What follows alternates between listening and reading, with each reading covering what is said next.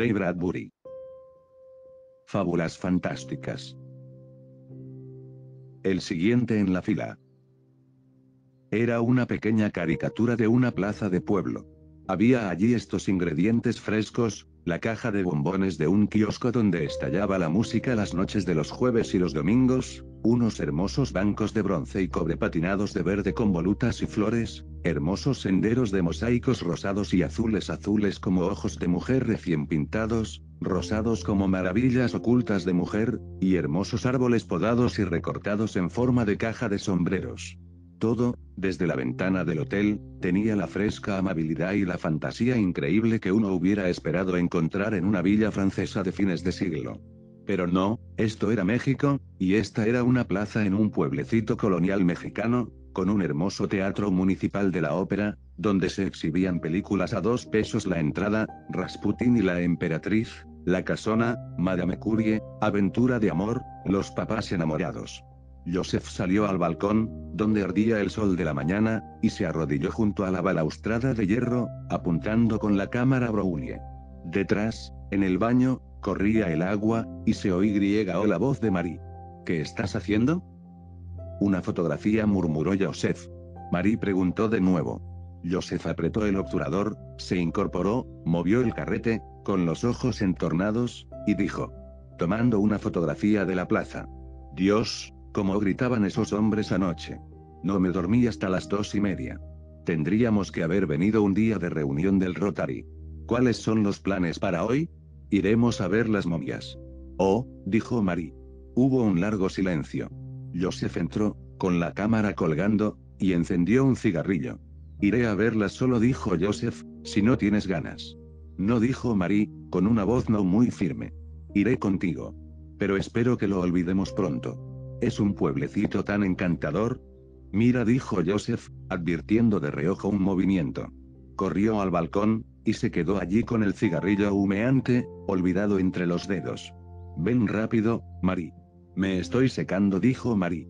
Por favor, apresúrate, dijo Joseph, fascinado, mirando la calle. Hubo un movimiento detrás de él, y luego un olor a jabón, agua, piel, toalla húmeda y agua de colonia. Marie estaba en el balcón.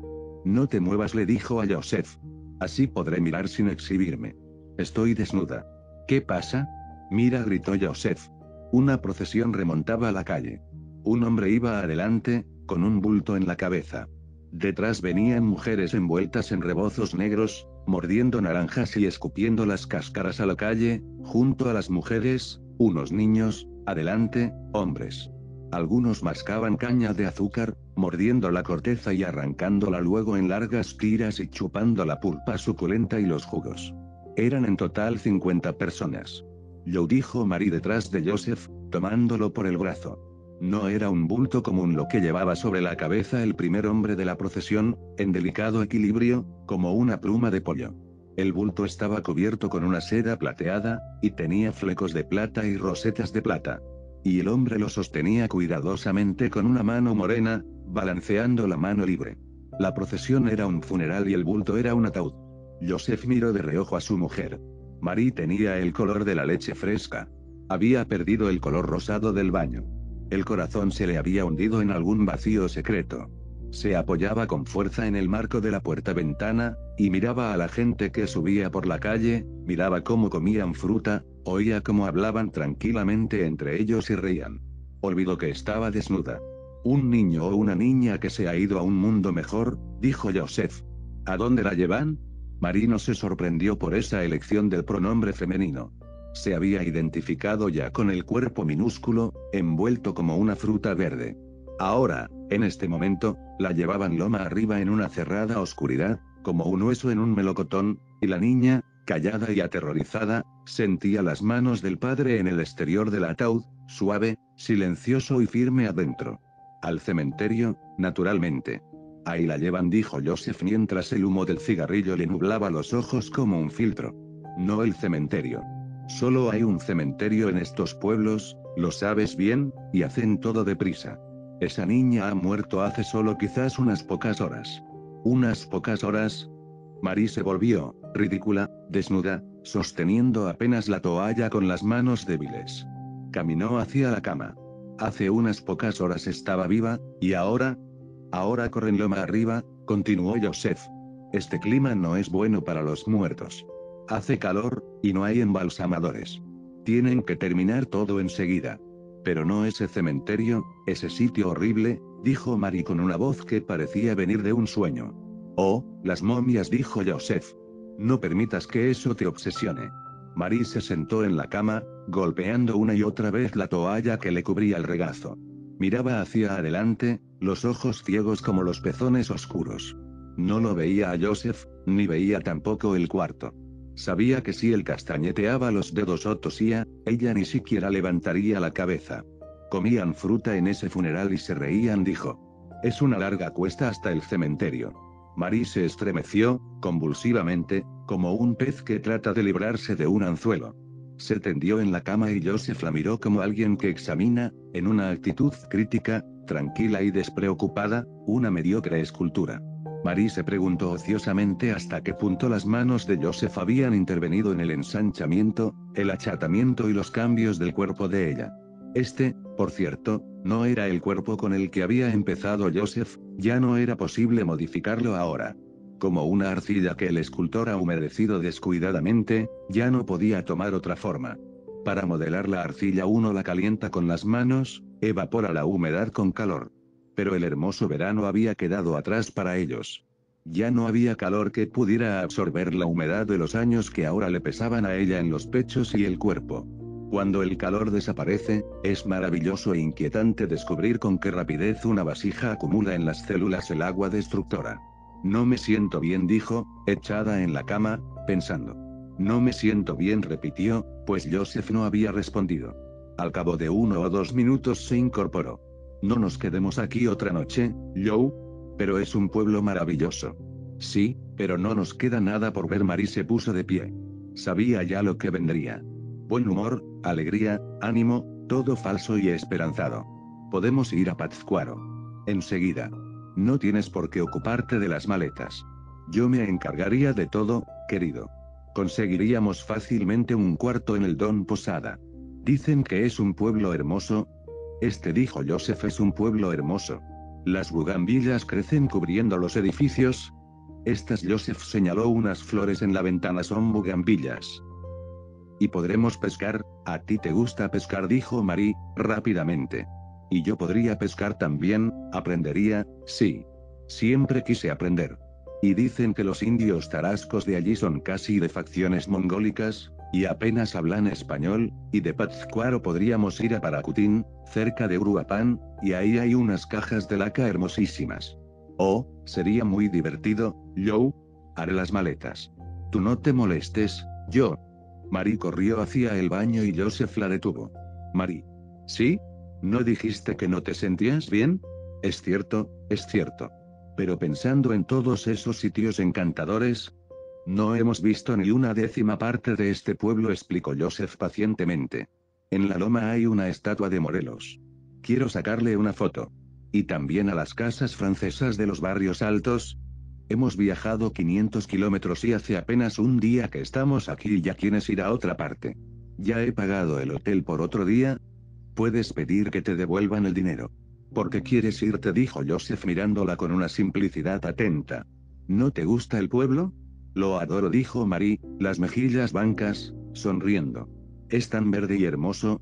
Bueno, dijo Joseph, entonces pasaremos aquí otra noche. ¿Te gustará? Está decidido. Mary empezó a hablar. ¿Sí?, preguntó Joseph. Nada.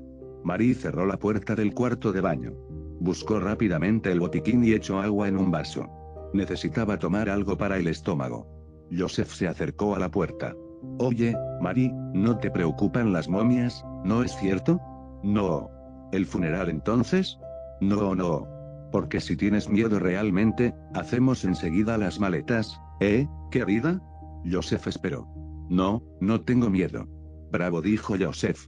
Una pared de adobe rodeaba el cementerio, y en las 4 esquinas unos angelitos se cernían desplegando unas alas de piedra, y en las cabezas torvas llevaban unas gorras de excrementos de pájaros, y en las manos tenían unos amuletos de la misma sustancia, y las caras eran indiscutiblemente pecosas. A la luz del sol, cálida y tersa, y que era como un no insondable, inmóvil. Joseph y Marie subieron por la loma, arrastrando unas sombras oblicuas y azules. Ayudándose, llegaron hasta la entrada del cementerio, tiraron de la puerta española de hierro azul, y entraron. Habían pasado unos pocos días desde la fiesta del Día de los Muertos, y unas cintas e hilachas de tela y cordones centelleantes colgaban como pelos de pesadilla de las estatuas de piedra, de los pulidos crucifijos labrados a mano, y de las tumbas que se alzaban sobre el suelo como marmóreas cajas de joyas. Había estatuas en actitudes angélicas, de pie, sobre montículos de grava, y unas piedras muy trabajadas, altas como hombres, que derramaban ángeles por los cuatro costados, y tumbas tan grandes y ridículas como camas puestas a secar al sol luego de algún accidente nocturno. Y en los cuatro muros del cementerio, metidos en bocas y nichos cuadrados, había ataúdes, detrás de planchas de mármol y yeso, y unos nombres grabados encima, y sobre los nombres colgaban unas grandes imágenes de latón, retratos baratos de los muertos tapiados. Pegados de cualquier modo a los distintos retratos había adminículos que los muertos habían amado en vida, talismanes de plata, cuerpos, piernas y brazos de plata, copas de plata, perros de plata, medallones religiosos de plata, trozos de crespón rojo y cintas azules. En algunos sitios, unas láminas de latón mostraban a los muertos que subían al cielo en brazos de ángeles pintados al óleo. Mirando otra vez las tumbas, vieron los restos de la fiesta de la muerte. Las bolitas de sebo que las velas habían derramado sobre las piedras, los capullos marchitos de las orquídeas que yacían en las piedras lechosas como tarántulas aplastadas de color rojo purpúreo, algunas parecidas a órganos sexuales, flácidos y marchitos. Había arcos de hojas de cactos, bambúes, cañas, y pomeas silvestres, muertas. Había también círculos de gardenias, y pimpollos secos de bugambillas. Todo el suelo del cementerio parecía un salón de baile luego de una danza frenética, que los participantes habían interrumpido de pronto. A un lado las mesas con confeti, cirios, cintas y sueños abandonados. Marie y Joseph se quedaron allí un rato, inmóviles, en el recinto caluroso y callado, entre las piedras y los cuatro muros. En un rincón lejano un hombrecito de pómulos altos, cara lechosa de ascendencia española, lentes gruesos, sombrero gris, pantalones arrugados y grises, y zapatos de lazo, se movía entre las piedras examinando el trabajo que otro hombre de mameluco hacía en una tumba, con una pala. El hombrecito de anteojos llevaba un periódico doblado bajo el brazo izquierdo y tenía las manos en los bolsillos. «Buenos días, señora, señor», dijo cuando al fin vio a Joseph y Marie, y fue hacia ellos. «¿Es este el sitio donde están las momias?», preguntó Joseph. «¿Hay momias, no es cierto?». «Sí, las momias», dijo el hombre. «Las hay, y están aquí, en las catacumbas». «Por favor», dijo Joseph. «Yo quiero ver las momias, ¿sí?». «Sí, señor». «Mi español es mucho estúpido, es muy malo», se disculpó Joseph. «No, no, señor. Habla usted bien. Por aquí, por favor». Los llevó entre las estatuas con flores hasta una sepultura escondida a la sombra de la pared. Era una tumba grande y chata, enrojecida por la grava, con una puerta trampa de madera, suelta en los goznes. La puerta yacía apartada a un lado y se veía un agujero redondo y unos escalones que se hundían en la tierra. Antes que Joseph pudiera moverse, Marie ya había puesto el pie en el primer escalón. «Un momento», dijo Joseph, «yo primero». «No, está bien», dijo Marie, y descendió por la espiral cada vez más oscura, hasta que al fin desapareció. Pisaba con cuidado, pues en los escalones apenas cabía el pie de un niño. La oscuridad aumentaba gradualmente, y Marie oía detrás los pasos del guardián. La luz volvió de pronto. Habían llegado a un vestíbulo de paredes blancas a media docena de metros bajo el nivel del suelo, iluminado por unas pocas ventanas góticas que se abrían en el cielo raso abovedado. El vestíbulo tenía 50 metros de largo y terminaba a la izquierda en una puerta doble de vidrios rectangulares, y allí un letrero advertía: «Prohibida la entrada». En el extremo derecho del vestíbulo se amontonaban unos palos blancos y unas piedras redondas también blancas. «Los soldados que lucharon por el padre Morelos», dijo el guardián. Se acercaron. Los huesos estaban puestos ordenadamente unos sobre otros, y en la cima había un montón de 1000 calaveras secas. «Las calaveras y los huesos no me impresionan», dijo Marie. «No tienen nada de humano. No me asustan. Son como cosas de insectos». Si un niño creciera sin saber que tiene un esqueleto, los huesos no significarían nada para él, ¿no es así? A mí me pasa lo mismo. Esto ha perdido todo lo humano. No se los reconoce y por eso mismo no son horribles. Para que algo sea horrible tiene que haber sufrido un cambio que uno pueda reconocer. No hay cambios aquí. Son todavía esqueletos, lo que fueron siempre. La parte que cambió ha desaparecido, y no queda ninguna señal. ¿No es interesante? Joseph asintió con un movimiento de cabeza. Marie cobró ánimo. Bueno, dijo, veamos las momias. Aquí, señora, dijo el guardián. Los llevó al otro extremo del vestíbulo y cuando Joseph le dio un peso abrió el candado que cerraba las puertas de vidrio y las abrió de par en par, y María y Joseph descubrieron una sala todavía más grande, sombría, donde estaba la gente. La gente esperaba adentro en una larga fila bajo el techo abovedado. Había 55 apoyados en la pared de la derecha, y otros 55 apoyados en la pared de la izquierda, y 5 en la pared del fondo. Señor interlocutor, dijo Joseph, vivamente. No parecían nada más que las estructuras preliminares de un escultor, el marco de alambre, los primeros tendones de arcilla, los músculos y una delgada laca de piel. Estaban sin terminar, los 115. Tenían el color del pergamino, y parecía que la piel había sido puesta a secar, extendida de hueso a hueso. Los cuerpos estaban intactos, y solo habían perdido los humores acuosos. El clima, dijo el guardián. Los preserva. Muy seco. ¿Cuánto hace que están aquí?, preguntó Joseph. Algunos 1 año, otros 5, señor, otros 10, 0,70. Hubo un desconcierto horrorizado. Uno miraba al primer hombre de la derecha, colgado de la pared, sostenido con un alambre, y molestaba mirarlo, y entonces uno se volvía hacia la mujer de al lado, que no parecía una persona real, y luego hacia un hombre que era horrible, y luego hacia una mujer que estaba muy triste por haber muerto y encontrarse en un sitio semejante. ¿Qué hacen aquí?, preguntó Joseph. Los parientes no pagan el alquiler de las tumbas. ¿Hay un alquiler? Sí, señor. 20 pesos al año, cero, para un enterramiento permanente, 170 pesos. Pero nuestra gente es muy pobre, como usted debe de saber, y 170 pesos es más de lo que muchos pueden ganar en un año. De modo que traen a sus muertos y los entierran por 1 año y pagan los 20 pesos, con la buena intención de seguir pagando todos los años, pero todos los años luego de ese primer año tienen que comprar un burro o hay una boca nueva que alimentar, o quizá 3 nuevas bocas, y los muertos, después de todo, no tienen hambre, y los muertos, después de todo, no tiran de los arados, o hay una mujer nueva, o un techo que necesita un arreglo, y los muertos, recuerde usted, no se acuestan con un hombre y los muertos, como usted entiende, no tapan goteras, y por todo eso no pagan el alquiler de los muertos. ¿Qué ocurre entonces? ¿Escuchas, Marie? Marie contaba los cadáveres. 1, 2, 3, 4, 5, 6, 7, 8. ¿Qué?, preguntó en voz baja. ¿Escuchas? Sí, creo que sí. Oh, sí. Estoy escuchando. 8, 9, 10, 11, 12, 13.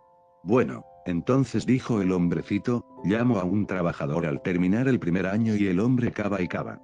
¿Cuánto cree usted que cavamos, señor? 2 metros, es lo que se acostumbra. Ah, no. Ah, no. Se equivoca usted, señor. Como sabemos que al cumplirse el primer año es muy posible que no paguen el alquiler, enterramos a los más pobres a medio metro. Menos trabajo, ¿entiende usted? Por supuesto, todo depende de la familia dueña del cadáver. A algunos los enterramos a 1 metro, a otros a 1,5 metros y a algunos a 2 metros, de acuerdo con el dinero que tenga la familia, cuando es posible que no haya que sacarlo de la tumba 1 año después. Y permítame decirle, señor, cuando enterramos a un hombre a 2 metros estamos muy seguros de que se quedará ahí.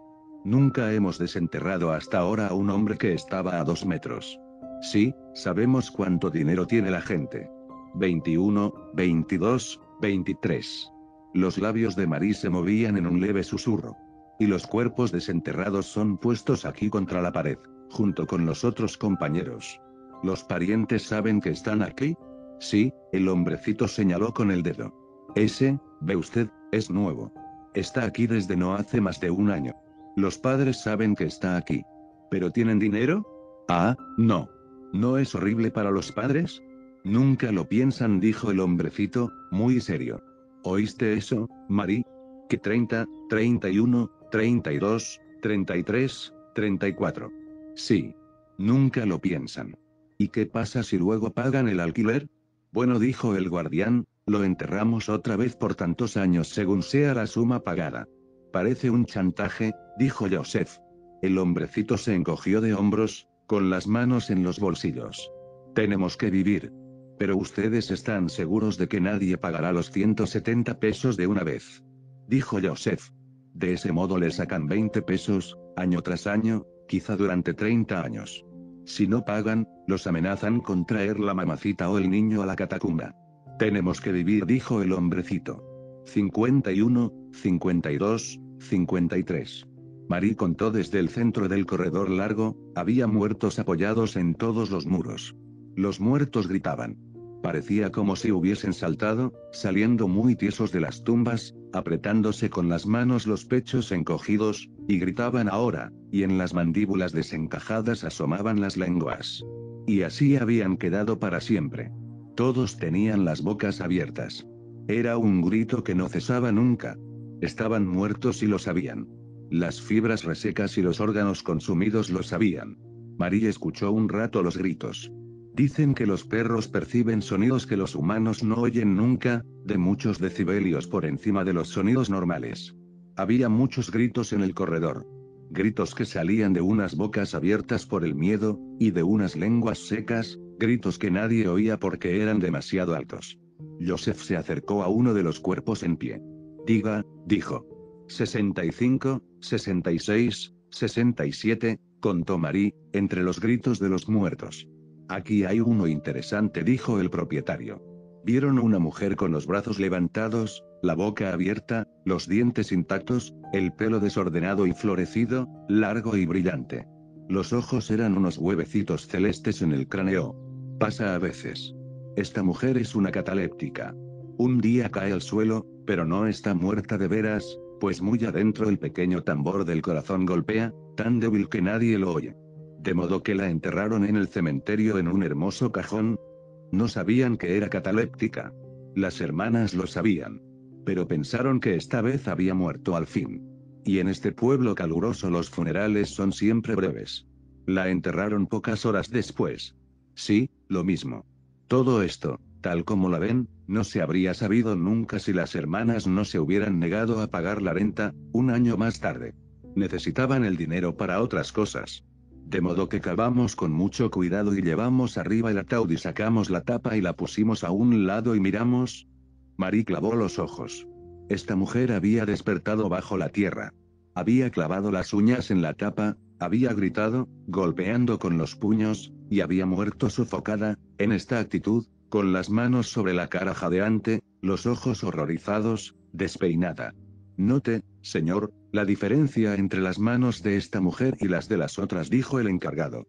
Los dedos de los otros se apoyan pacíficamente en las caderas, tranquilos como rositas. Los de esta mujer, crispados, retorcidos, como si golpearan queriendo levantar la tapa. ¿No puede ser la causa el rigor mortis? Créame, señor, el rigor mortis no golpea tapas.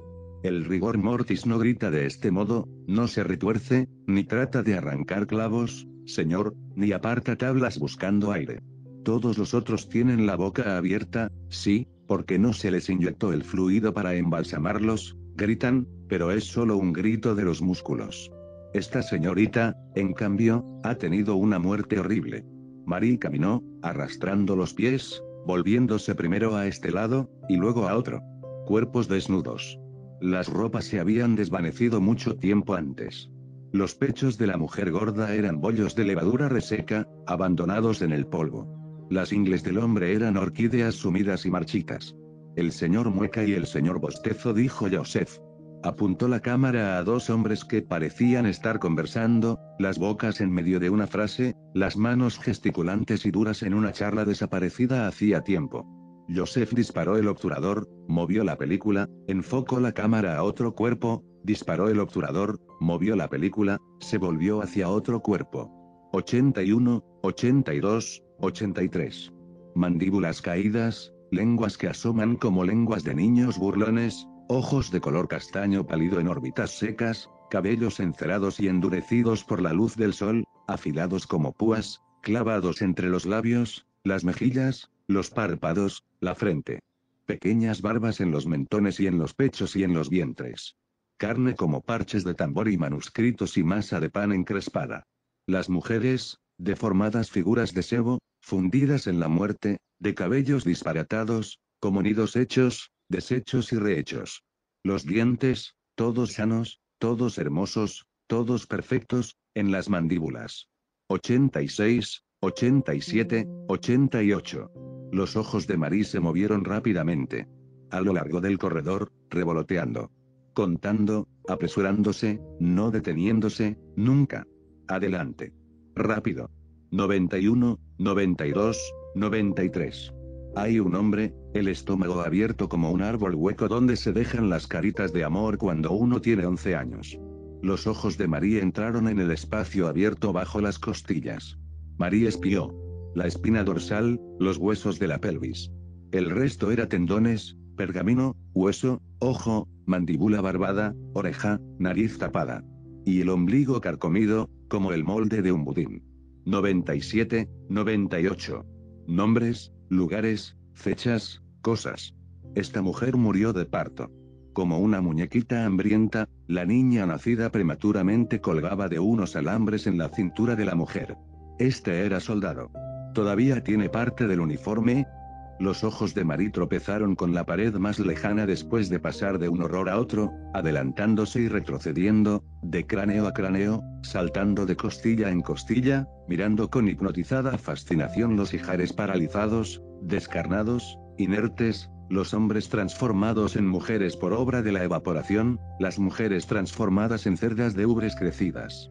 El terrible rebote de la visión, que aumentaba y aumentaba, tomando ímpetu de un pecho hinchado a una boca torcida, de muro a muro, de muro a muro, otra vez, como una pelota arrojada en un juego, recogida por unos dientes increíbles, escupida en una corriente que cruzaba el corredor y alcanzada luego por unas garras, alojada entre unos pechos flacos, y todo el coro de pie cantando invisiblemente, y animando el juego disparatado de la vista que retrocedía, rebotaba, con repetido movimiento de lanzadera a lo largo de la procesión inconcebible, a través de una sucesión de horrores erectos que terminaba al fin y de una vez por todas cuando la visión chocaba en el extremo del corredor y todos daban un último grito. Marie se volvió y miró el otro extremo, donde los escalones subían en espiral a la luz del día. ¡Qué talentosa era la muerte!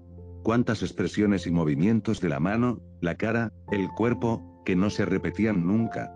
Los muertos se alzaban como los tubos desnudos de un vasto órgano arruinado, de bocas frenéticas. Y ahora la mano de la locura descendía sobre todas las teclas a la vez, y el órgano emitía un grito interminable, por un centenar de gargantas. Un clic de la cámara y Joseph enrolló la película. Un clic de la cámara y Joseph enrolló la película. Moreno, Morelos, Cantino, Gómez, Gutiérrez, Villanosul, Ureta, Lincoln, Navarro, Iturbe, Jorge, Filomena, Nena, Manuel, José, Tomás, Ramona. Este hombre caminaba y este hombre cantaba y este hombre tenía 3 mujeres, y este hombre murió de esto, y aquel de aquello, y el tercero de otra cosa, y el cuarto fue fusilado, y el quinto fue apuñalado, y el sexto cayó muerto de pronto, y el séptimo se emborrachó hasta morir, y el octavo murió de amor, y el noveno se cayó del caballo, y el 10º tosió sangre, y el 11º tuvo un ataque al corazón, y el 12º se reía mucho, y el 13º bailaba muy bien, y el 14º era el más hermoso de todos, el 15º tenía 10 hijos y el 16º es uno de esos hijos lo mismo que el 17º, y el 18º se llamaba Tomás y tocaba bien la guitarra. Los 3 siguientes segaban maíz en los campos y tenían 3 amantes cada uno, el 22º nunca fue amado, el 23º vendía tortillas, y las preparaba él mismo delante del teatro de la ópera en una estufa de carbón, y el 24º le pegaba a su mujer y ahora ella camina orgullosa por el pueblo y es feliz con otros hombres y aquí está el marido perplejo ante tanta injusticia, y el 25º se bebió litros de agua de río y lo sacaron con una red. Y el 26º era un pensador y el notable cerebro duerme ahora en el cráneo como una ciruela pasa. Me gustaría sacarles una foto en colores a todos, y anotar los nombres y cómo murieron, dijo Joseph. Sería un libro asombroso e irónico. Cuanto más lo piensas, más te entusiasmas. Las biografías de cada uno, y luego la fotografía del cadáver de pie. Joseph golpeó los pechos, levemente. Se oyó un sonido hueco, como si alguien hubiera golpeado una puerta. Marie se abrió paso entre gritos que colgaban alrededor como una red. Caminó con paso firme, por el centro del corredor, no lentamente, pero tampoco demasiado rápido, hacia la escalera de caracol, sin mirar a los lados. Clic. La cámara detrás de Marie. ¿Tiene espacio para más?, dijo Joseph. Sí, señor. Muchos más. Me gustaría ser el siguiente en la fila, el siguiente en la lista de usted. Ah, no, señor, nadie desea ser el siguiente. Usted no me vendería uno, no. Oh, no, no, señor. Oh, no, no. Oh, no, señor. Le daré 50 pesos. Oh, no, señor, no, no, señor. En el mercado, lo que quedaba de los cráneos de caramelo, después de la fiesta de la muerte, era vendido en mesitas endebles. Unas mujeres envueltas en rebozos negros aguardaban en silencio, hablando a veces entre ellas, junto a los dulces esqueletos de azúcar, los cadáveres de sacarina y los cráneos de caramelo blanco. Cada uno de los cráneos tenía un nombre arriba, dibujado con azúcar dorada: José o Carmen o Ramón o Tina o Guillermo o Rosa. El precio era bajo. El festival de la muerte había concluido. Joseph pagó $1 y le dieron 2 cráneos de caramelo. Marie esperaba en la calle angosta. Vio las calaveras de dulce, y a Joseph y las mujeres de oscuro que ponían las calaveras en un saquito de papel. No, de veras, dijo Marie. ¿Por qué no? No enseguida. ¿Hablas de las catacumbas? María asintió. Pero estos son buenos, dijo Joseph. Parecen venenosos. Solo porque tienen forma de cráneos. No. El azúcar parece estropeado. No sabes quién los hizo. Quizá tienen el cólico. Mi querida Marie, todos en México tienen el cólico. Puedes comerte los 2, dijo Marie.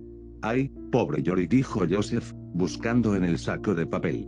Caminaron entre edificios altos, de ventanas de marco amarillo y rejas de hierro rosado, y el aroma de los tamales llegaba a la calle, y se oía un sonido de fuentes ocultas que derramaban agua sobre unas losas y de pájaros que se apiñaban y piaban en jaulas de bambú, y de alguien que tocaba Chopin en un piano. Chopin, aquí, dijo Joseph. Qué raro y bueno, alzó los ojos. Me gusta ese puente. Tenme esto. Le alcanzó a Marie el saco de caramelos mientras tomaba la fotografía de un puente rojo que unía 2 edificios blancos y de un hombre que cruzaba el puente con un sarape rojo al hombro. Magnífico, dijo Joseph.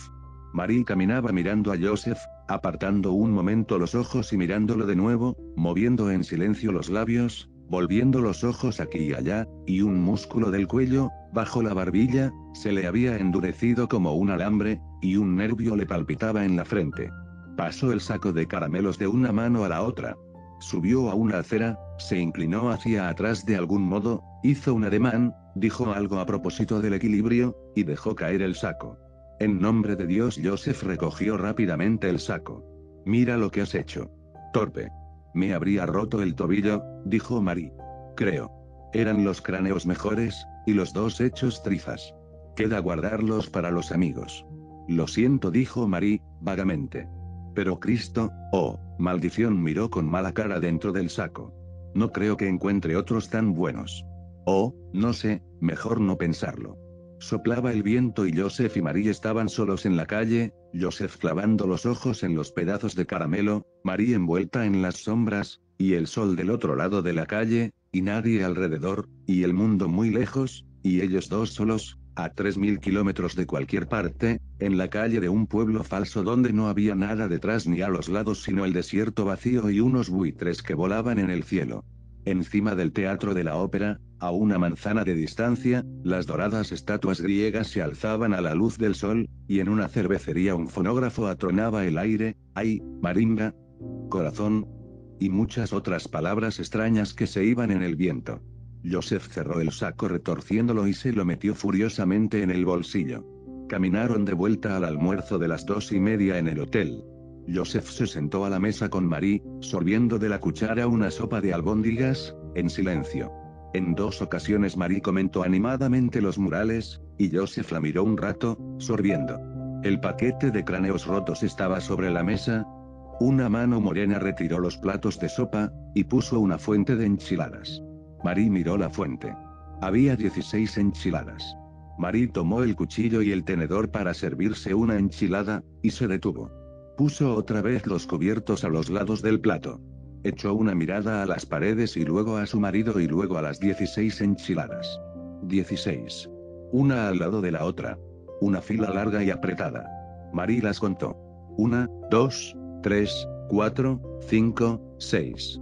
Joseph se sirvió una y empezó a comer. 6, 7, 8, 9, 10, 11. Marie dejó caer las manos en el regazo. 12, 13, 14, 15, 16. Marie dejó de contar. No tengo hambre, dijo. Joseph se sirvió otra enchilada. El relleno estaba envuelto en una hoja de tortilla de maíz. Era delgada, y Joseph la cortó y se la llevó a la boca, y Marie masticó mentalmente junto con Joseph, cerrando los ojos. Preguntó Joseph. Nada, dijo Marie. Quedaban 13 enchiladas, como paquetitos, como rollos de papel. Joseph comió 5 más. No me siento bien, dijo Marie. ¿Por qué no comes? No.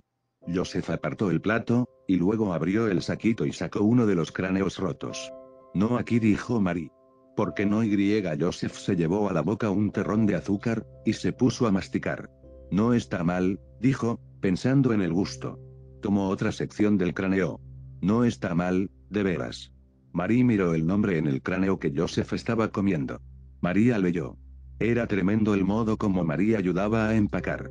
Joseph había visto en el cine a esos hombres que saltan desde el trampolín a una piscina, y un momento más tarde saltan hacia atrás en una fantasía aérea y aparecen de nuevo sanos y salvos en el trampolín. Ahora, mientras miraba los trajes y vestidos entraban volando en las cajas y maletas, los sombreros eran como pájaros que cruzaban el aire y eran apresados en sombrereras brillantes y redondas, los zapatos parecían correr por el piso como ratones y se metían de un salto en las cajas. Las tapas de las maletas cayeron ruidosamente, los broches se cerraron, las llaves giraron. Ya está, gritó Marie. Todo empacado. Oh, Joe, te agradezco tanto que hayas cambiado de parecer. Fue hacia la puerta. Deja que te ayude, dijo Joseph. No son pesadas, dijo Marie. Pero nunca llevas las maletas. Nunca. Llamaré a un muchacho. Tonterías, dijo Marie, sin aliento. En el pasillo un muchacho tomó las maletas. Señora, por favor. No hemos olvidado nada. Joseph miró debajo de las 2 camas, salió al balcón y miró la plazoleta, entró, fue al cuarto de baño, miró en el armario y en la palangana. Toma, dijo, apareciendo de nuevo y dándole algo a Marie. Olvidabas el reloj de pulsera. ¿Sí? Marie se puso el reloj y salió del cuarto. No sé, dijo Joseph. Se ha hecho tarde. No sé si debiéramos irnos ahora. Son solo las 3:30, dijo Marie. Las 3:30. No sé, dijo Joseph, indeciso. Miró alrededor del cuarto, salió, cerró la puerta, y fue escaleras abajo sacudiendo las llaves. Marie ya estaba afuera en el coche, instalada, con el abrigo doblado en el regazo, y las manos enguantadas dobladas sobre el abrigo. Joseph salió, examinó el equipaje puesto en el maletero del coche, fue hasta la portezuela de adelante y golpeó la ventanilla. Marie le abrió. Bueno, allá vamos, Marie gritó riendo, la cara rosada, los ojos encendidos. Se inclinaba hacia adelante, como si este movimiento pudiera llevar el coche, alegremente, loma abajo. Gracias, querido, por permitirme que te devolviera el dinero del cuarto. Estoy segura de que estaremos mucho mejor en Guadalajara, esta noche. Gracias. Sí, dijo Joseph. Puso la llave y apretó el acelerador. No pasó nada. Joseph pisó el acelerador de nuevo. Marie torció la boca. Necesita calentarse, dijo. Hizo frío anoche. Joseph probó otra vez. Nada. Marie dejó caer las manos en el regazo. Joseph probó otras 6 veces. Bueno, dijo, recostándose en el asiento, prueba una vez más, y verás que arranca, dijo Marie. Es inútil, dijo Joseph. Algo anda mal, bueno, pero prueba una vez más. Joseph probó una vez más. Arrancará, estoy segura, dijo Marie. ¿Está puesto el encendido? Está puesto el encendido, dijo Joseph. Sí, está puesto. Uno no parece, dijo Marie. Está. Joseph mostró moviendo la llave. Bueno, prueba ahora, dijo Marie. Bueno, dijo Joseph, cuando no ocurrió nada. Te lo dije. No lo hiciste bien, casi arrancó esta vez, gritó Marie. Gastaré la batería, y Dios sabe dónde puedes comprar aquí una batería. Gástala entonces. Estoy segura de que ahora funcionará. Bueno, si sabes tanto, prueba tú. Joseph se deslizó fuera del coche y movió la mano indicándole a Marie que se sentara al volante. Vamos. Marie se mordió los labios y se instaló al volante. Movió las manos y el cuerpo como en una pequeña ceremonia mística, como si quisiera vencer la gravedad, la fricción y todas las leyes de la naturaleza. Golpeó el acelerador con el zapato de punta descubierta. El coche se quedó solemnemente quieto. Los labios apretados de Marie dejaron escapar un breve chillido. Apretó el acelerador a fondo sacudiendo el regulador, y un olor claro se elevó en el aire. Lo has ahogado, dijo Joseph. Magnífico. Vuelve a tu sitio, ¿quieres? Joseph consiguió 3 muchachos para ayudarlo a empujar el coche loma abajo. Saltó al coche para guiarlo. El coche rodó rápidamente, saltando y traqueteando. La cara se le iluminó a Marie. Esto lo pondrá en marcha, dijo. Nada se puso en marcha. Se acercaron despacio a la estación de gasolina, al pie de la loma, saltando suavemente sobre el empedrado, y se detuvieron junto a los tanques. Marie se quedó en el coche, en silencio, y cerró la ventanilla, y cuando el empleado salió de la estación tuvo que dar la vuelta hasta el lado del marido. El mecánico alzó la cabeza del motor, miró a Joseph con el ceño fruncido, y los dos hablaron en español, en voz baja. Marie bajó la ventanilla y escuchó. Los 2 hombres siguieron hablando. ¿Qué dice?, preguntó Marie. El mecánico moreno señalaba el motor. Joseph asentía. ¿Qué ocurre?, quiso saber Marie. Joseph se volvió, enfurruñado. Espera un momento, ¿quieres? No puedo atender a los 2. El mecánico tomó a Joseph por el codo. Hablaron mucho. ¿Qué dice ahora?, preguntó Marie. Dice, comenzó a decir Joseph, y se interrumpió cuando el mexicano lo llevó hasta el motor y le pidió que se inclinara y mirara. ¿Cuánto costará?, gritó a Marie a las espaldas dobladas de los hombres. El mecánico le habló a Joseph. 50 pesos. ¿Cuánto tiempo llevará? Joseph le preguntó al mecánico. El hombre se encogió de hombros y discutieron 5 minutos. ¿Cuánto tiempo llevará?, repitió Marie. La discusión continuó. El sol descendió en el cielo. Marie miró la luz sobre los árboles altos del cementerio. Las sombras subieron y subieron hasta que el valle se oscureció y solo el cielo era claro, intacto y azul. 2 días, quizá 3, dijo Joseph, volviéndose a Marie. 2 días. No puede arreglarlo a medias como para que lleguemos a la ciudad más próxima. Joseph le preguntó al hombre. El hombre respondió. Joseph le dijo a su mujer. No, tiene que hacer todo el trabajo. Pero eso es una tontería sin remedio, no tiene por qué arreglarlo del todo. Díselo, Joe, díselo. Que lo arregle ahora. Ninguno de los 2 hombres le prestó atención. Estaban hablando de nuevo, muy serios. Esta vez todo fue muy lento. Joseph deshizo él mismo su maleta. Marie dejó la suya junto a la puerta. No necesito nada, dijo. Necesitas un camisón, dijo Joseph. Dormiré desnuda, dijo Marie. Bueno, no es culpa mía, dijo Joseph. Ese coche maldito. Puedes ir allí abajo y ver cómo trabajan, más tarde, dijo Marie, sentándose en el borde de la cama. Estaban en otro cuarto. Marie se había negado a que les dieran el mismo de antes. Dijo que no podía soportarlo. Quería un cuarto nuevo, y así parecería al menos que estaban en otro hotel de otra ciudad. De modo que este era un cuarto nuevo, con vista a un callejón y las alcantarillas y no a la plaza y los árboles. Tendrás que vigilar el trabajo, Joe. Si no lo haces, sabes que tardarán semanas, dijo Marie, y miró a Joseph. Ya tendrías que estar allí, en vez de perder el tiempo dando vueltas. Iré, dijo Joseph. Espera, bajaré contigo. Quiero comprar algunas revistas. No encontrarás revistas norteamericanas en un pueblo como este. ¿Puedo mirar, no puedo? Además, no nos queda mucho dinero, dijo Joseph. No quisiera telegrafiar al banco. Lleva un tiempo increíble y no vale la pena. Pero podré comprar mis revistas, dijo Marie. Quizás 1 o 2, dijo Joseph. Tantas como quiera, dijo Marie, terca, desde la cama. Por amor de Dios, tienes 1.000.000 de revistas en el coche, Post, Collier's, Mercury, Atlantic Monthly, Barnaby, Superman. No has leído la mitad de los artículos. Pero no son revistas nuevas, dijo Marie. No son nuevas. Ya las miré, y una vez que miras algo ya no. Trata de leerlas en vez de mirarlas, dijo Joseph. Bajaron las escaleras y en la plaza ya era de noche. Dame unos pocos pesos, dijo Marie, y Joseph se los dio. Enséñame a pedir revistas en español. Quiero una publicación americana, dijo Joseph caminando rápidamente. Marie repitió la frase, tropezando, y se rió. Gracias. Joseph fue adelante hacia el taller mecánico, y Marie se quedó en la primera botica, y todas las revistas que había allí eran de colores raros y de nombres raros. Leyó los títulos con rápidos movimientos de los ojos y miró al viejo detrás del mostrador. ¿Tiene revistas americanas?, preguntó en inglés, no atreviéndose a hablar en español. El viejo se quedó mirándola. ¿Habla inglés?, preguntó Marie. No, señorita. Marie trató de recordar las palabras exactas. Quiero... No se detuvo. Empezó de nuevo. ¿Americano? ¿Magacinas? Oh, no, señorita.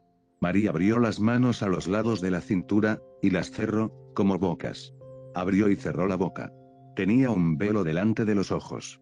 Aquí estaba ella y aquí esta menuda gente de adobe quemado, a quienes no les podía decir nada, y que no decían ninguna palabra que ella entendiese, y ella estaba en un pueblo de gente que no le decía nada a ella, y ella tampoco les decía nada excepto de un modo confuso y perplejo. Y todo alrededor del pueblo había desierto y tiempo, y el hogar estaba lejos, lejos en otra vida. Marie dio media vuelta y escapó. Fue de una tienda a otra y no encontró ninguna revista, excepto las que exhibían en las portadas sangrientas corridas de toros o gente asesinada o sacerdotes cubiertos de encajes. Pero al fin encontró 3 ejemplares deteriorados del Post y los compró entre exclamaciones de entusiasmo y risas y le dio al vendedor de la tiendecita una buena propina. Salió apresuradamente llevando los Post apretados contra el pecho y caminó deprisa por la acera estrecha y saltó a la calle y corrió cantando la, y se subió a la otra acera, bailando, sonrió interiormente, y se movió con rapidez, apretando más las revistas, con los ojos entornados, respirando el aire de carbón del atardecer, sintiendo el viento húmedo en las orejas. Las estrellas titilaban en un núcleo dorado sobre las figuras griegas posadas en el techo del teatro de la ópera. Un hombre pasó en la oscuridad, bamboleándose, llevando un canasto en la cabeza. En el canasto había unas hogazas de pan. Marie vio al hombre y el canasto en equilibrio y de pronto no se movió, y la sonrisa se le borró adentro, y las manos ya no apretaron las revistas. Miró al hombre que de cuando en cuando alzaba serenamente la mano al canasto, para mantenerlo en equilibrio, y que al fin desapareció en la calle mientras las revistas se le caían a ella de las manos y se esparcían por la acera. Las recogió precipitadamente, corrió al hotel y casi se cayó mientras subía las escaleras. Marie se sentó en el cuarto. Había apilado las revistas a los lados, y en el piso en un círculo. Se había edificado un pequeño castillo con defensas de palabras y se había metido dentro. Alrededor estaban las revistas que ella había comprado y leído en otros días, y esta era la muralla exterior, y de este lado de la muralla, sobre el regazo, todavía sin abrir, estaban los 3 números estropeados del Post, pero no se atrevía a hojearlos y leerlos con ojos codiciosos, y le temblaban las manos. Abrió al fin la primera página. Hojearía las revistas muy lentamente, leyendo línea por línea, decidió. No se saltearía una frase, no olvidaría ni una coma, y clavaría los ojos en los anuncios más pequeños y en los dibujos. Y sonrió al recordarlo. En esas otras revistas que estaban en el suelo había todavía anuncios y dibujos cómicos que había dejado a un lado, pequeños bocados que ella podría buscar y utilizar más tarde. Leería el primer Post esta noche, sí, esta noche el primer delicioso Post. Devoraría la revista página tras página ahora y en la noche siguiente, si había una noche siguiente, pero quizá no hubiese noche siguiente allí, quizás el motor empezara a funcionar y habría un olor de gases quemados y el zumbido de los neumáticos en el camino y el viento entraría por la ventanilla moviéndole el pelo como un gallardete, pero quizás hubiese una noche siguiente allí, en ese cuarto. Bueno, allí estarían entonces los otros Post, uno para la noche siguiente, y el segundo para la segunda noche. Qué fácil todo, se dijo. Volvió la primera página. Volvió la segunda página.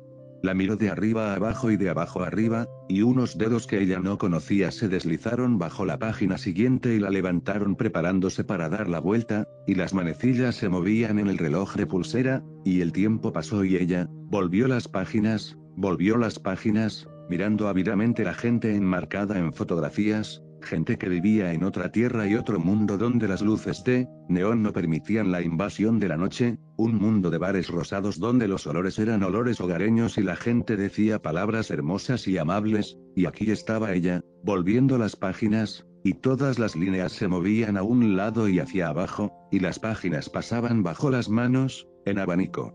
Arrojó al suelo el primer post, tomó el segundo y lo hojeó en media hora, lo dejó también, tomó el tercero y lo dejó 15 minutos después, respirando rápidamente, aspirando aire con el cuerpo y echándolo por la boca. Se llevó la mano a la nuca. En alguna parte soplaba una brisa leve. El vello se le erizó lentamente a lo largo de la nuca. Lo tocó con una mano pálida como se toca la pelusa de una flor de diente de león. Afuera, en la plaza, las luces oscilaban como linternas enloquecidas al viento.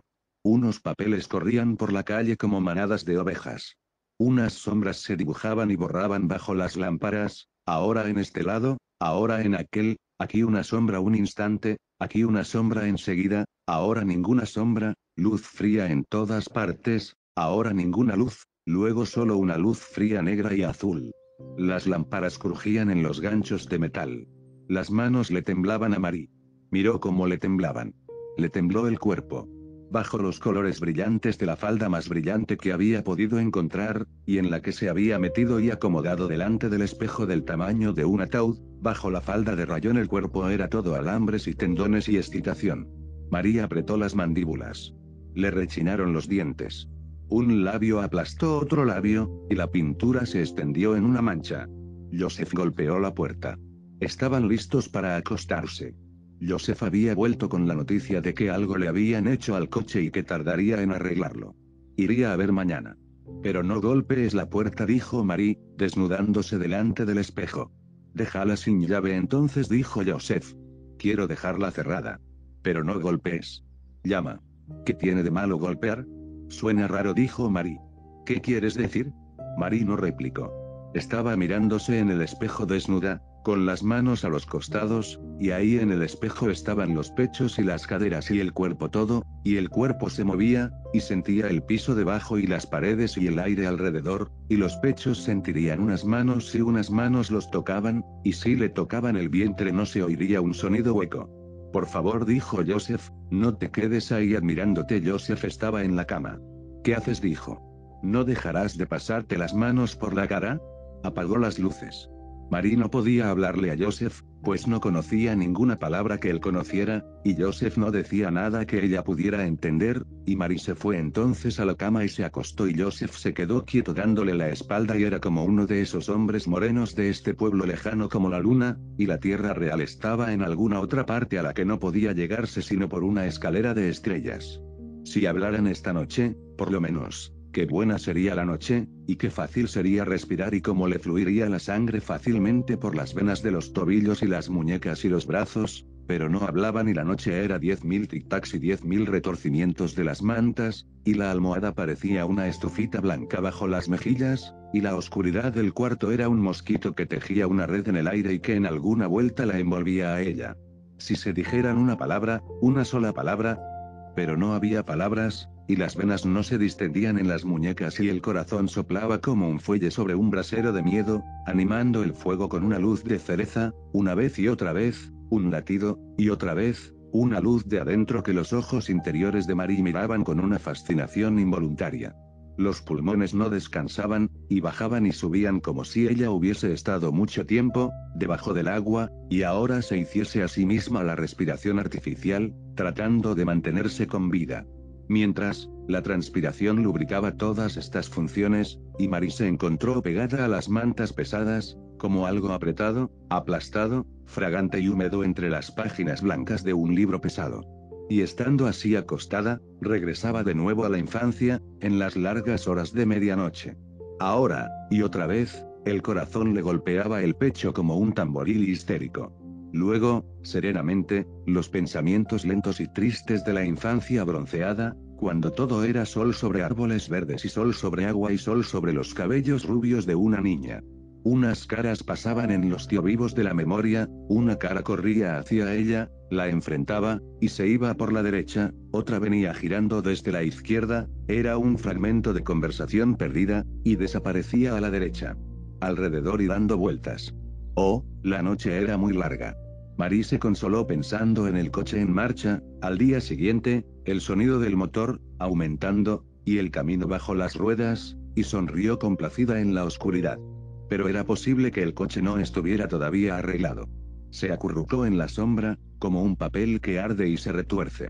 Todos los pliegues y ángulos del cuerpo se le apretaron a Marie y tic tic tic marchó el reloj de pulsera, tic tic tic, y otro tic para que ella se marchitara todavía más. La mañana.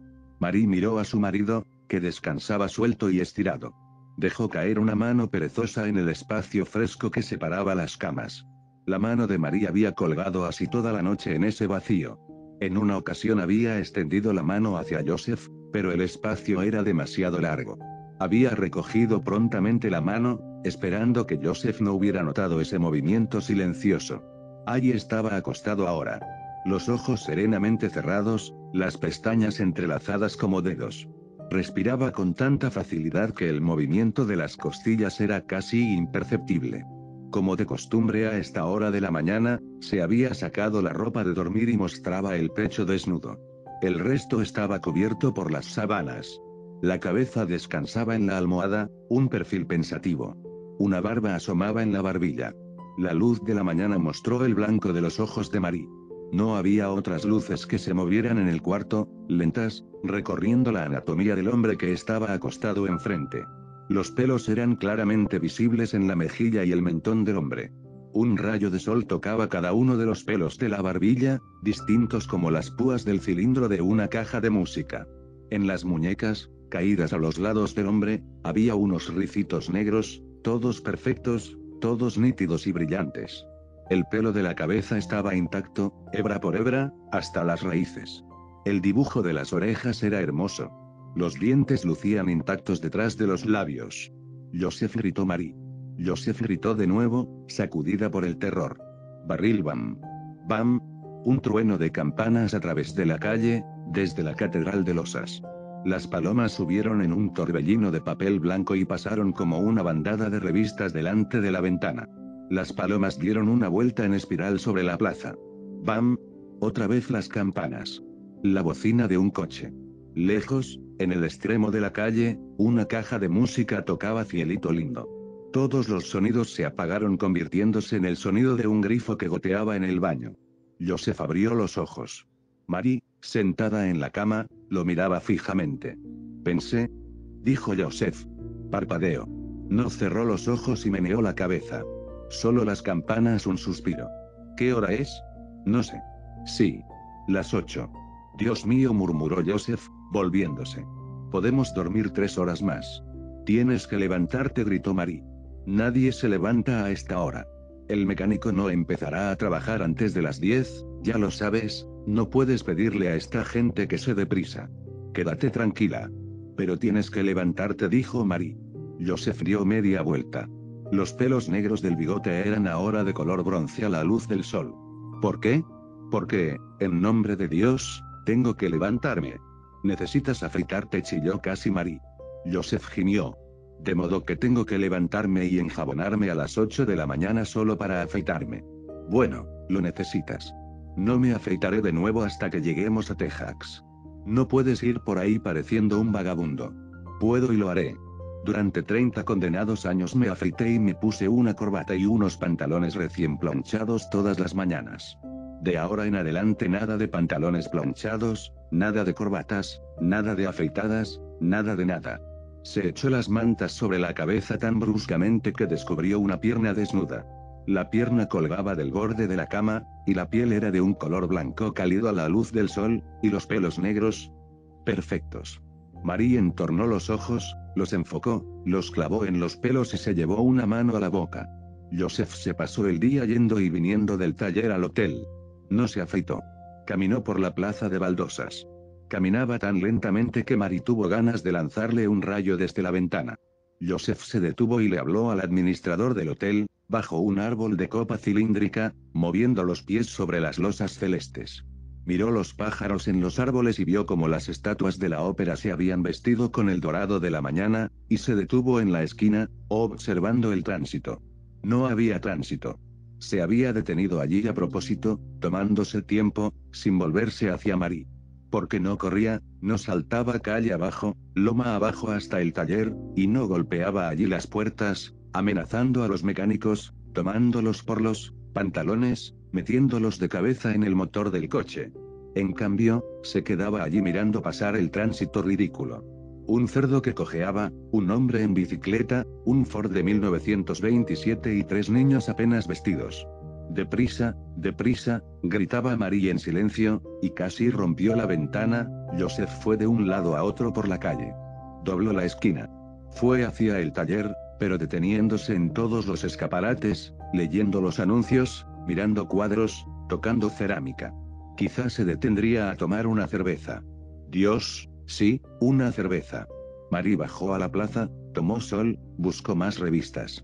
Se arregló las uñas, las barnizó, se dio un baño, bajó otra vez a la plaza, comió muy poco y regresó al cuarto a alimentarse de revistas. No se recostó. Tenía miedo. Cada vez que caía en un entresueño, la infancia se le revelaba otra vez con una melancolía irremediable. Recordaba entonces a viejos amigos, niños que no había visto o en los que no había pensado durante 20 años.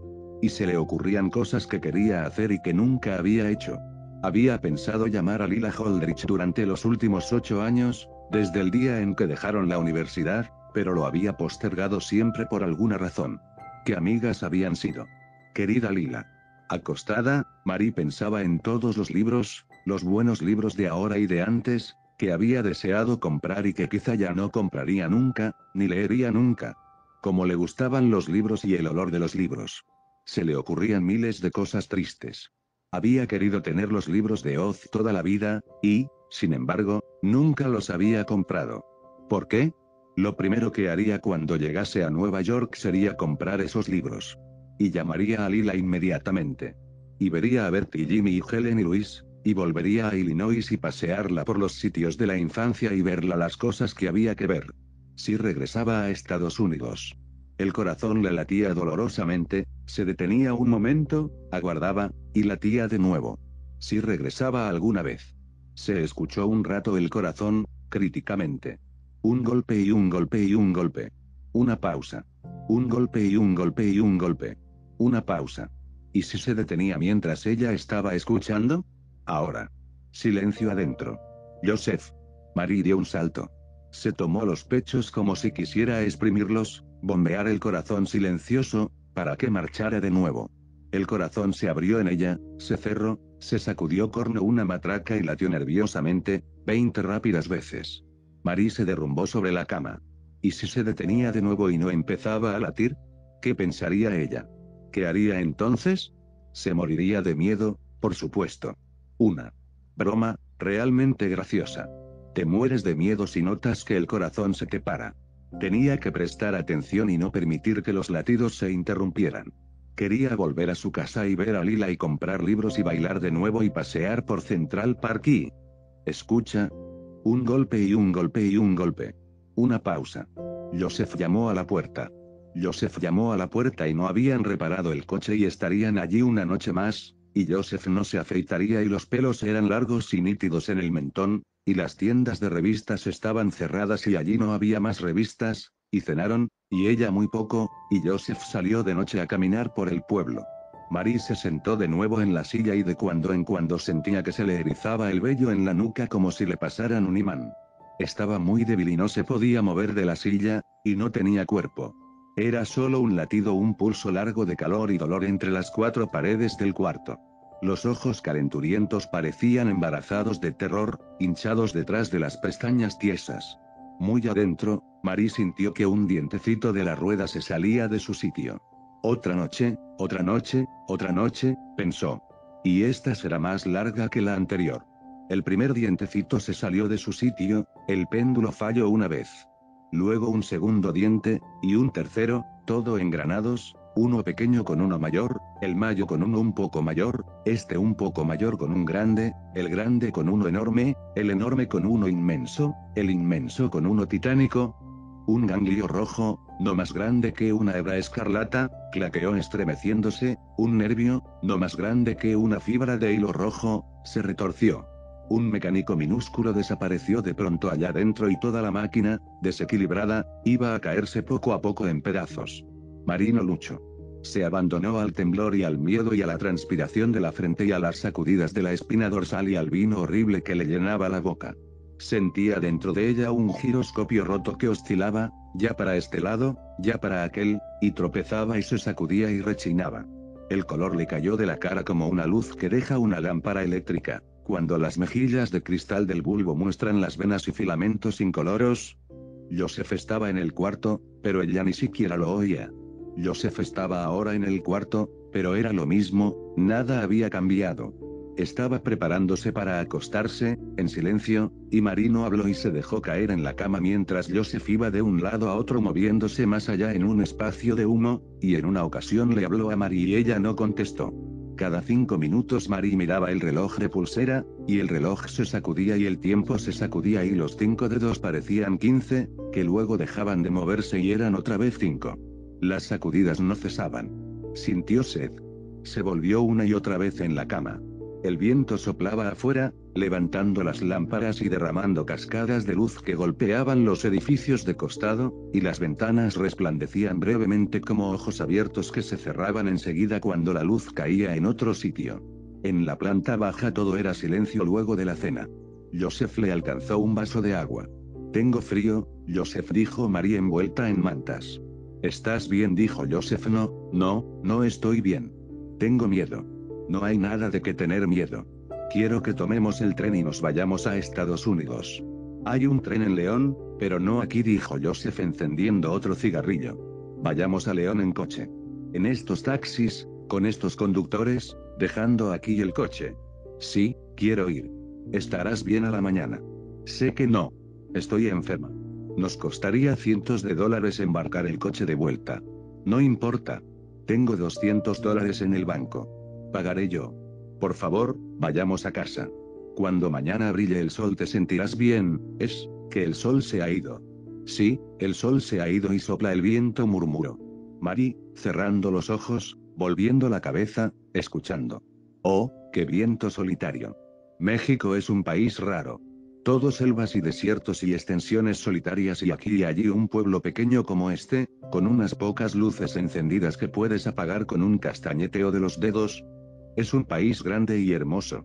¿No se siente nunca sola esta gente? Están acostumbrados. ¿No viven asustados entonces? Tienen una religión para eso. Me gustaría tener una religión. Cuando tienes una religión dejas de pensar, dijo Joseph. Cree demasiado en una cosa y no te quedará sitio para nuevas ideas. Esta noche, dijo Mari débilmente, nada me gustaría más que no tener sitio para nuevas ideas, dejar de pensar, creer tanto en una cosa que no me quede tiempo para tener miedo. Tú no tienes miedo, dijo Joseph. Una religión, dijo Mari, sin prestarle atención, me serviría como una palanca para levantarme a mí misma. Pero no la tengo y no sé cómo levantarme. Oh, por Dios, murmuró Joseph entre dientes, sentándose. En otro tiempo tuve una religión. Baptista. No, eso fue cuando tenía 12 años. Quiero decir más tarde. Nunca me lo contaste. Tendrías que saberlo, dijo Mari.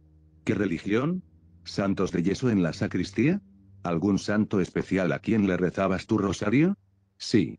Y contestaba él a tus plegarias. Durante un tiempo sí. Más tarde no, nunca. Nunca más. No desde hace años. Pero sigo rezando.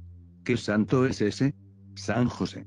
San José. Joseph se incorporó y se sirvió un vaso de agua de la jarra, y el sonido del agua fue como un sonido solitario en la habitación. Mi nombre. Una coincidencia. Los dos se miraron un rato. Joseph apartó al fin los ojos. Santos de yeso, dijo, bebiéndose el agua. Al cabo de un rato, Mari dijo. Joseph. Sí, dijo Joseph. Ven y dame la mano, ¿quieres? Mujeres. Suspiró Joseph. Se acercó y tomó la mano de Mari. Un minuto después, Marie retiró la mano y la escondió bajo la manta, dejando fuera la mano de Joseph. Cerró los ojos y murmuró temblando. No importa, es tan hermoso como lo imagino. Es realmente hermoso el modo como puedo tener tu mano en mi mente. Dios, dijo Joseph y fue al cuarto de baño. María apagó la luz.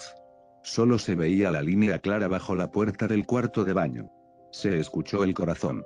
Latía 150 veces por minuto, regularmente, y ella tenía aún en la médula aquel pequeño y rechinante temblor, como si todos los huesos del cuerpo encerraran un moscardón azul, que revoloteaba, zumbaba, se estremecía adentro, muy adentro.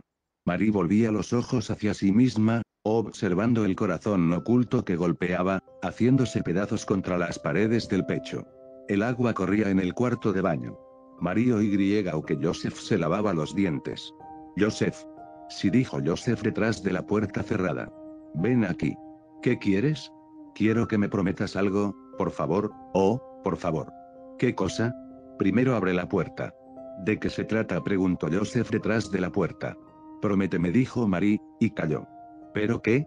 Prométeme, dijo Marie, y no pudo seguir. Continuó acostada en silencio. No dijo nada. Oía ahora el reloj y el corazón, que latían juntos. Afuera crujió una lámpara. Prométeme que si algo ocurre se o decir, ahogada y paralizada, como si estuviera en una de las lomas vecinas, hablándole a Joseph desde muy lejos, si algo me ocurre, no me dejarás enterrada aquí en el cementerio junto a esas horribles catacumbas. No seas tonta, dijo Joseph desde el cuarto de baño. Me lo prometes, dijo Marie, con los ojos muy abiertos en la oscuridad. Nunca oí nada más tonto. ¿Me lo prometes? Por favor, ¿me lo prometes? Estarás bien a la mañana, dijo Joseph. Prométemelo, así podré dormir. Solo me dormiré si me prometes que no me pondrás allí. No quiero que me pongas allí. ¡Qué barbaridad!, dijo Joseph, perdiendo la paciencia. Por favor, dijo Marie. ¿Por qué he de prometerte algo tan ridículo?, dijo Joseph. Estarás espléndida mañana. Además, si te mueres, lucirás muy hermosa en la catacumba, de pie entre el señor Mueca y el señor Bostezo, con una rama florecida en el pelo. Y Joseph rió sinceramente. Silencio. Marie yacía allí en la oscuridad. ¿No piensas que estarás muy hermosa?, preguntó Joseph, riendo aún, detrás de la puerta. Marie no dijo nada en el cuarto en sombras. Alguien cruzó la plaza abajo, levemente, alejándose. Preguntó Joseph cepillándose los dientes. Marie yacía con los ojos clavados en el techo, y el pecho le subía y le caía, más y más rápido, y el aire entraba y salía, y un hilito de sangre se le escurría entre los labios apretados. Tenía los ojos muy abiertos y las manos apretaban ciegamente las coberturas. Dijo Joseph de nuevo del otro lado de la puerta. Marie no contestó. Por supuesto, se dijo Joseph. Hermosa como el demonio, murmuró mientras el agua caía ruidosamente en el lavatorio. Se enjuagó la boca. Por supuesto. Ninguna respuesta de Marie. Las mujeres son divertidas, se dijo mirándose en el espejo. Marie yacía en la cama. Por supuesto, dijo Joseph. Hizo unas gárgaras con algún antiséptico y escupió en el lavatorio. Estarás bien mañana. Ninguna respuesta. Pronto arreglarán el coche. Marie no dijo nada. La mañana llegará antes de que te des cuenta. Joseph abría ahora unos frascos, poniéndose lociones en la cara. Y quizá nos den el coche mañana, o a más tardar pasado mañana. No te importará pasar otra noche aquí, ¿no es cierto? Marie no respondió. No, preguntó Joseph. Silencio. La luz parpadeó y se apagó bajo la puerta del cuarto de baño. Marie. Joseph abrió la puerta. ¿Dormida? Marie yacía con los ojos abiertos, y los pechos le subían y bajaban. Dormida, dijo Joseph. En fin, buenas noches, señora. Se subió a su cama. Cansado, dijo. Silencio. Cansado, dijo Joseph. Afuera el viento sacudía las luces, el cuarto era oblongo y negro, y Joseph ya estaba acostado, dormitando. Marie yacía con los ojos abiertos, y el reloj de pulsera en la muñeca, y los pechos le subían y bajaban.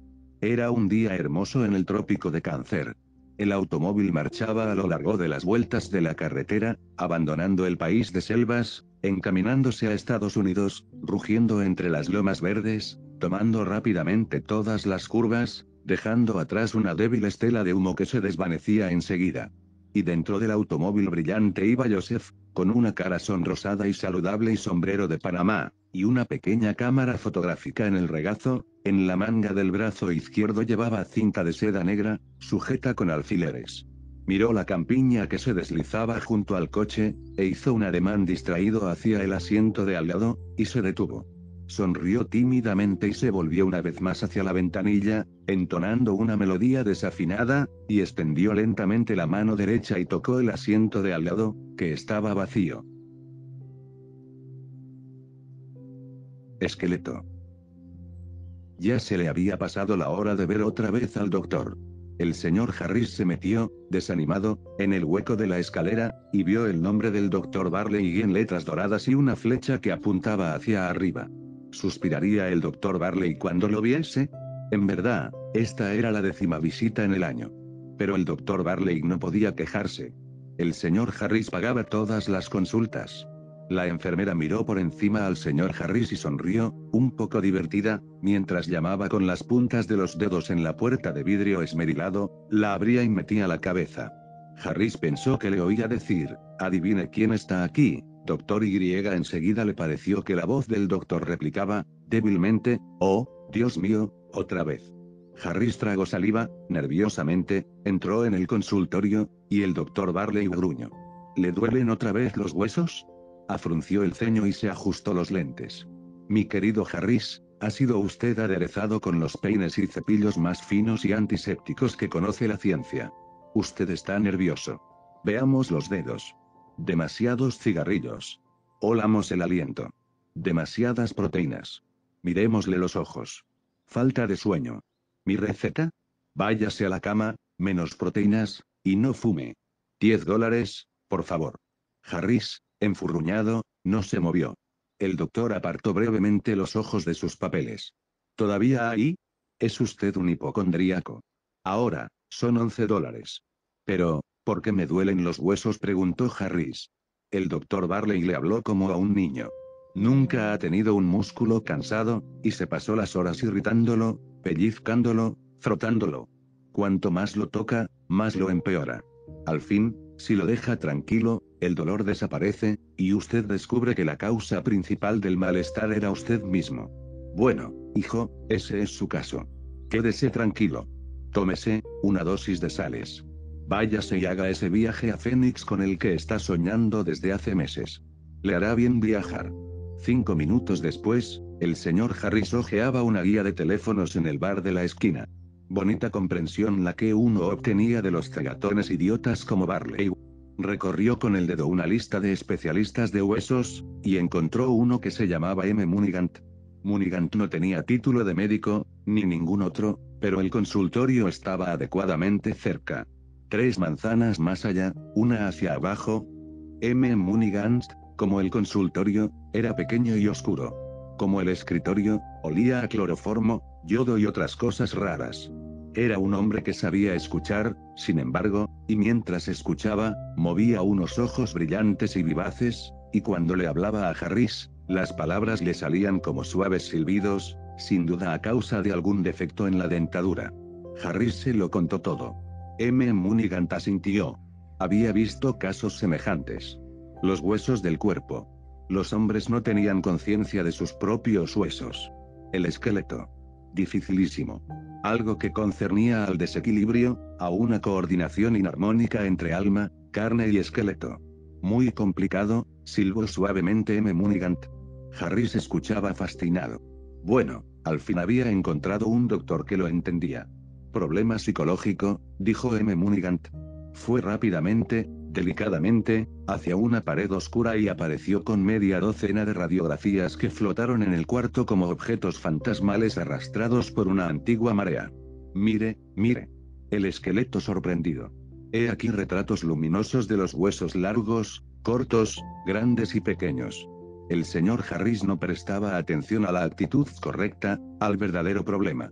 La mano de M. Munigant golpeó, matraqueó, raspó, rascó las tenues nebulosas de carne donde colgaban espectros de cráneos, vértebras, pelvis, calcio, médula. Aquí, allí, esto, aquello, estos, aquellos y otros. Mire. Harris se estremeció. Las radiografías y los cuadros volaron en un viento verde y fosforescente, que venía de un país donde habitaban los monstruos de Dalí y Fuseli. Munnigan silbó quedamente. ¿Deseaba el señor Harris que le trataran los huesos? Depende, dijo Harris. Bueno, Munnigan no podía ayudar a Aras si Harris no se encontraba dispuesto. Psicológicamente uno tiene que necesitar ayuda, o el médico es inútil. Pero, y se encogió de hombros, Munnigan trataría. Harris se acostó en una mesa, con la boca abierta. Las luces se apagaron, las persianas se cerraron. Munnigan se acercó a su paciente. Algo tocó la lengua de Harris. Harris sintió que le desencajaban las mandíbulas, y le crujían y chirriaban. El cuadro de un esqueleto tembló y saltó en la pared. Harris sintió un estremecimiento, de pies a cabeza. Cerró involuntariamente la boca. Munnigan gritó. Harris casi le había arrancado la nariz de un mordisco. Inútil, inútil. Todavía no era hora. Las persianas se abrieron susurrando. La decepción de Munnigan era tremenda. Cuando el señor Harris sintiera que podía cooperar psicológicamente, cuando el señor Harris necesitara ayuda realmente y tuviese confianza en Munnigan, entonces quizá podría hacerse algo. Munnigan extendió la manita. Mientras tanto, los honorarios eran solo $2. El señor Harris debía ponerse a pensar. Le daría un dibujo para que el señor Harris se lo llevara a su casa y lo estudiase. Tenía que familiarizarse con su propio cuerpo. Tenía que ser temblorosamente consciente de sí mismo. Tenía que mantenerse en guardia. Los esqueletos eran cosas raras, imprevisibles. Los ojos de Munnigan centellearon. Buenos días al señor Harris. Oh, ¿y no quería un palito de pan? Munnigan le acercó al señor Harris un jarro de palitos de pan quebradizos y salados y se sirvió un palito él mismo diciendo que masticar palitos le servía para conservar, ¿cómo decirlo? La práctica. Buenos días al señor Harris. El señor Harris se fue a su casa. Al día siguiente, domingo, el señor Harris se descubrió dolores y torturas innumerables y nuevas en todo el cuerpo. Se pasó la mañana con los ojos clavados en la estampa del esqueleto, anatómicamente perfecta, que le había dado Munnigan. En el almuerzo, Clarice, la mujer del señor Harris, se apretó uno a uno los nudillos exquisitamente delgados, y al fin el señor Harris se llevó las manos a las orejas y gritó. Basta. A la tarde, el señor Harris se enclaustró en sus habitaciones. Clarice jugaba al bridge en el vestíbulo riendo y parloteando con otras 3 señoras, mientras Harris, oculto, se acariciaba y pesaba los miembros del cuerpo con creciente curiosidad. Al cabo de una hora se incorporó de pronto y llamó. Clarice. Clarice entraba siempre como bailando, haciendo con el cuerpo toda clase de movimientos blandos y agradables para que los pies no tocaran ni siquiera la alfombra. Les pidió disculpas a sus amigas y fue a ver a Harris, animada. Lo encontró sentado en un extremo del cuarto y vio que clavaba los ojos en el dibujo anatómico. ¿Estás aún meditando, querido? Preguntó. Por favor, deja eso. Se sentó en las rodillas del señor Harris. La belleza de Clarice no alcanzó a distraer al señor Harris. Sintió la liviandad de Clarice, le tocó la rótula. El hueso parecía moverse bajo la piel pálida y brillante. ¿Está bien que haga eso?, preguntó, sorbiendo el aliento. ¿Qué cosa?, rió Clarice. ¿Mi rótula, dices? Es normal que se mueva así, alrededor. Clarice probó. ¿Se mueve así, realmente?, dijo, maravillada. Me alegra que la tuya se deslice, también suspiró el señor Harris. Empezaba a preocuparme. ¿De qué? El señor Harris se palmeó las costillas. Mis costillas no llegan hasta abajo. Se paran aquí, y he descubierto el aire. Clarice entrecruzó las manos bajo la curva de sus pequeños pechos. Claro, tonto. Las costillas de todos se detienen en un cierto punto. Y esas raras y cortas son las costillas flotantes. Espero que no se vayan flotando por ahí. El chiste no era nada tranquilizador. El señor Harris deseaba ahora, sobre todas las cosas, quedarse solo. Nuevos descubrimientos arqueológicos, cada vez más sorprendentes, estaban al alcance de sus manos temblorosas, y no quería que se rieran de él. Gracias por haber venido, querida, dijo. Cuando quieras. Clarice frotó dulcemente su nariz contra la de Harris. Un momento. Espera. El señor Harris extendió el dedo y tocó las 2 narices. ¿Te das cuenta? El hueso de la nariz crece solo hasta aquí. El resto es tejido cartilaginoso. Clarice arrugó la nariz. Claro, querido. Se fue bailando del cuarto. Solo, sentado, Harris sintió que la transpiración se le acumulaba en los hoyos y arrugas de la cara y le fluía como una marea tenue mejillas abajo. Se humedeció los labios y cerró los ojos. Ahora. ¿Qué seguía ahora? La columna vertebral, sí. Aquí. Lentamente, el señor Harris se examinó la columna, moviendo los dedos como cuando operaba los botones de la oficina, llamando a secretarias y mensajeros. Pero ahora, al apretar la columna vertebral, las respuestas, eran miedos y terrores que le entraban por un millón de puertas asaltando y sacudiendo la mente. La columna le parecía algo extraño, horrible. Se tocó las vértebras nudosas. Como los huesitos quebradizos de un pescado recién comido, abandonados en un plato de porcelana fría. Señor. Le castañetearon los dientes. Dios Todopoderoso, pensó. Como no me di cuenta en todos estos años. Todos estos años he andado por allí con un esqueleto adentro. ¿Cómo es posible que lo aceptemos así como así? ¿Cómo es posible que nunca pensemos en nuestros cuerpos? Un esqueleto. Una de esas cosas duras, nevosas y articuladas. Una de esas cosas quebradizas, espantosas, secas, frágiles, matraqueantes, de dedos temblorosos, cabeza de calavera, ojos biselados, y que cuelgan de unas cadenas entre las telarañas de una alacena olvidada, una de esas cosas que hay en los desiertos y están ahí en el suelo desparramadas como dados. Se incorporó, muy tieso, pues ya no podía soportar la silla. Dentro de mí, ahora, pensó, tomándose el estómago y la cabeza, dentro de mi cabeza hay un cráneo. Uno de esos caparazones curvos que guardan la jalea eléctrica del cerebro, una de esas cáscaras rajadas con dos agujeros al frente, como dos agujeros abiertos por una escopeta de 2 caños. Ahí hay grutas y cavernas de hueso, revestimientos y sitios para la carne, el olfato, la vista, el oído, el pensamiento. Un cráneo que me envuelve el cerebro, con ventanitas abiertas al mundo exterior. Harris tenía ganas de interrumpir la partida de bridge, entrar en la sala como un zorro en un gallinero y desparramar las cartas como nubes de plumas, todo alrededor. Se dominó trabajosamente, temblando. Vamos, hombre, tranquilízate. Has tenido una verdadera revelación, apréciala, disfrútala. Pero un esqueleto, le gritó el subconsciente. No lo aguanto. Es algo vulgar, terrible, espantoso.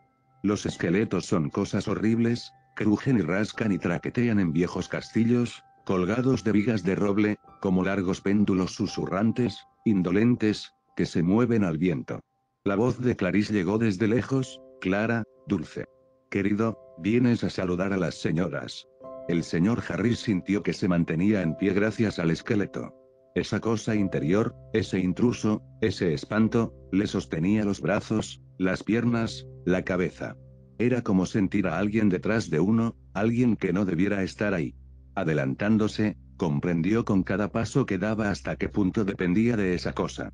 Iré enseguida, querida, contestó débilmente. Vamos, ánimo, se dijo a sí mismo. Mañana tienes que volver al trabajo. El viernes tienes que ir a Phoenix. Es un viaje largo. Cientos de kilómetros. Tienes que estar en buena forma para hacer ese viaje o el señor Creldon no invertirá dinero en tu negocio de cerámica. Arriba esa cabeza. Coraje. Un instante después estaba entre las señoras, y Clarice le presentaba a la señora Whiters, la señora Ablemat y la señorita Kirty, las que tenían, todas, esqueletos dentro, pero se lo tomaban con mucha calma, pues la naturaleza les había revestido cuidadosamente la calva desnudez de la clavícula, la tibia, el fémur, con pechos, muslos, pantorrillas, cejas y cabelleras satánicas, labios de aguijón, y Dios, gritó interiormente el señor Harris. Cuando hablan o comen muestran los dientes, una parte del esqueleto. Nunca se me había ocurrido. Excúsenme, jadeo, y salió corriendo del cuarto, alcanzando apenas a arrojar la merienda por encima de la balaustrada del jardín, entre las petunias. Esa noche, sentado en la cama, mientras Clarice se desvestía, Harris se arregló cuidadosamente las uñas de los pies y las manos. Esas partes, también, revelaban el esqueleto, que asomaba impúdicamente. Debió de haber enunciado en voz alta parte de la teoría, pues Clarice, ya acostada y en camisón, le echó los brazos al cuello canturreando. Oh, mi querido, las uñas no son huesos. Son solo epidermis endurecida. El señor Harris dejó caer las tijeras. ¿Estás segura? Espero que tengas razón. Me sentiría más tranquilo. Miró la curva del cuerpo de Clarice, boquiabierto. Ojalá toda la gente fuera como tú. Condenado hipocondríaco. Clarice lo sostuvo estirando el brazo. Vamos, ¿qué te pasa? Díselo a mamá. Algo que siento dentro, dijo Harris. Algo que comí. A la mañana siguiente y durante toda la tarde en la oficina del centro de la ciudad, el señor Harris investigó los tamaños, las formas y la posición de varios de sus propios huesos con un desagrado cada vez mayor. A las 10 de la mañana le pidió permiso al señor Smith para tocarle el codo un momento. El señor Smith consintió, pero mirándolo de reojo.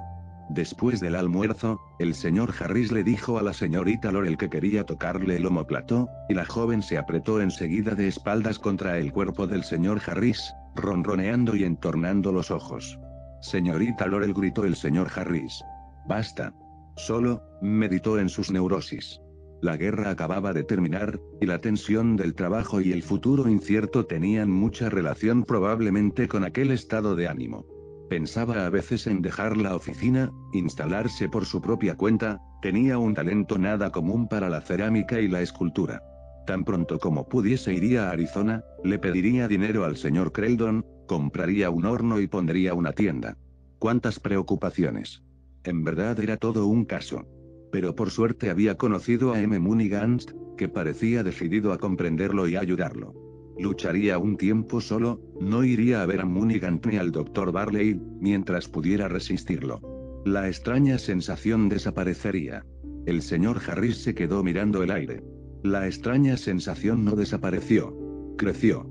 El martes y el jueves se desesperó pensando que la epidermis, el pelo y otros apéndices eran manifestaciones de un grave desorden, mientras que el esqueleto desprovisto de tegumentos era, en cambio, una estructura limpia y flexible, bien organizada.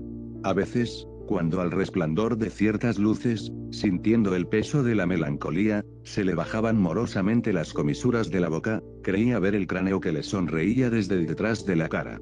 Suelta, gritaba. Déjame. Los pulmones. Basta. Jadeaba convulsamente, como si las costillas lo apretaran quitándole el aliento. Mi cerebro. No lo aprietes. Y unos dolores de cabeza terribles le quemaban el cerebro reduciéndolo a cenizas apagadas. Mis entrañas, déjalas, por amor de Dios. Apártate de mi corazón. El corazón se le encogía bajo las costillas que se abrían en abanico, como arañas pálidas que acechaban la presa. Una noche descansaba acostado, empapado en sudor. Clarice estaba afuera, en una reunión de la Cruz Roja. Harris trataba de conservar la calma, pero era más y más consciente de aquel conflicto, afuera ese sucio exterior, y adentro esa cosa hermosa, fresca, limpia y de calcio. La tez, no era oleosa, no tenía arrugas de preocupación. Observa la perfección de la calavera, impecable y nívea. La nariz, ¿no era demasiado prominente? Observa bien los huesecitos de la nariz en la calavera, antes que el monstruoso cartílago nasal formara la probóscide montañosa. ¿El cuerpo, no era rollizo? Bueno, examina el esqueleto, delgado, esbelto, la economía de las líneas y el contorno. Marfil oriental exquisitamente tallado. Perfecto, grácil como una manta religiosa blanca. Los ojos, ¿no eran protuberantes, ordinarios, apagados? Ten la amabilidad de examinar las órbitas en la calavera, tan profundas y redondas, sombrías, pozos de calma, sabias, eternas. Mira adentro y nunca tocarás el fondo de ese conocimiento oscuro. Toda la ironía, toda la vida, todo está ahí en esa copa de oscuridad. Compara, compara, compara. Harris rabió durante horas. Y el esqueleto, siempre un filósofo frágil y solemne, descansaba dentro, calmoso, sin decir una palabra, suspendido como un insecto delicado en el interior de una crisálida, esperando y esperando. Harris se sentó lentamente. Un minuto. Espera, exclamó. Tú también estás perdido. Yo también te tengo. Puedo obligarte a hacer lo que se me antoje.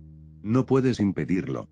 Digo yo, mueve los carpos, los metacarpos y las falanges y, ahí se alzan, Como si yo saludara a alguien, se rió. Le ordeno a la tibia y al fémur que sean locomotoras y, 1, 2, 3, 4, 1, 2, 3, 4, allá vamos alrededor de la manzana. Sí, señor. Harris sonrió mostrando los dientes. Es una lucha pareja. Fuerzas iguales, y lucharemos, los dos. Al fin y al cabo, soy la parte que piensa. Sí, Dios mío, sí. Aunque no te domine, todavía puedo pensar. Instantáneamente, una mandíbula de tigre se cerró de golpe, mordiéndole el cerebro. Harris aulló. Los huesos del cráneo apretaron como garras hasta que Harris tuvo horribles pesadillas. Luego, lentamente, mientras Harris chillaba, los huesos adelantaron el hocico y se comieron las pesadillas, una por una, hasta que la última desapareció y todas las luces se apagaron. Al fin de la semana, Harris postergó el viaje a Phoenix por razones de salud. Pesándose en una balanza de la calle vio que la lenta flecha roja señalaba 75. Gruñó. ¿Cómo? He pesado 80 kilos durante años y años. He perdido 5 kilos. Se examinó las mejillas en el espejo sucio de moscas. Un miedo primitivo y helado le recorrió el cuerpo estremeciéndolo. Tú, Pu. Sé muy bien qué te propones, Pu. Se amenazó con el puño la cara huesuda, hablándoles particularmente al maxilar superior, al maxilar inferior, al cráneo y a las vértebras cervicales. Maldito. ¿Crees que puedes matarme de hambre, hacerme perder peso, sacarme la carne, no dejar nada, solo huesos y piel? ¿Tratas de echarme a la zanja, para ser el único dueño, No, no. Corrió a un restaurante. Pavo, salsas, patatas en crema, 4 ensaladas, 3 postres. No podía tragar nada, se sentía enfermo del estómago. Se obligó a comer. Los dientes empezaron a dolerle. Mala dentadura, pensó, furioso. Comeré, aunque los dientes se sacudan, se golpeen y crujan, y caigan todos en la sala. Tenía fuego en la cabeza, respiraba entrecortadamente, sintiendo una opresión en el pecho, y un dolor en las muelas, pero ganó sin embargo una pequeña batalla. Iba a beber leche cuando se detuvo y la derramó en un florero de capuchinas. Nada de calcio para ti, muchacho, nada de calcio para ti. Nunca jamás comeré algo que tenga calcio o cualquier otro mineral que tonifique los huesos. Comeré solo para uno de nosotros, muchacho, solo para uno. 70 kilos, le dijo la semana siguiente a su mujer. ¿Notaste cómo he cambiado? Noto que estás mejor, dijo Clarice. Siempre fuiste un poco gordito para tu altura, querido, le acarició la barbilla. Me gusta tu cara. Es mucho más elegante. Las líneas son ahora tan firmes y fuertes. No son mis líneas, son sus líneas, maldita sea. ¿Quieres decir acaso que él te gusta más que yo? ¿Él? ¿Quién es él? En el espejo del vestíbulo, más allá de Clarice, la calavera le sonrió al señor Harris desde detrás de una mueca carnosa de desesperación y odio.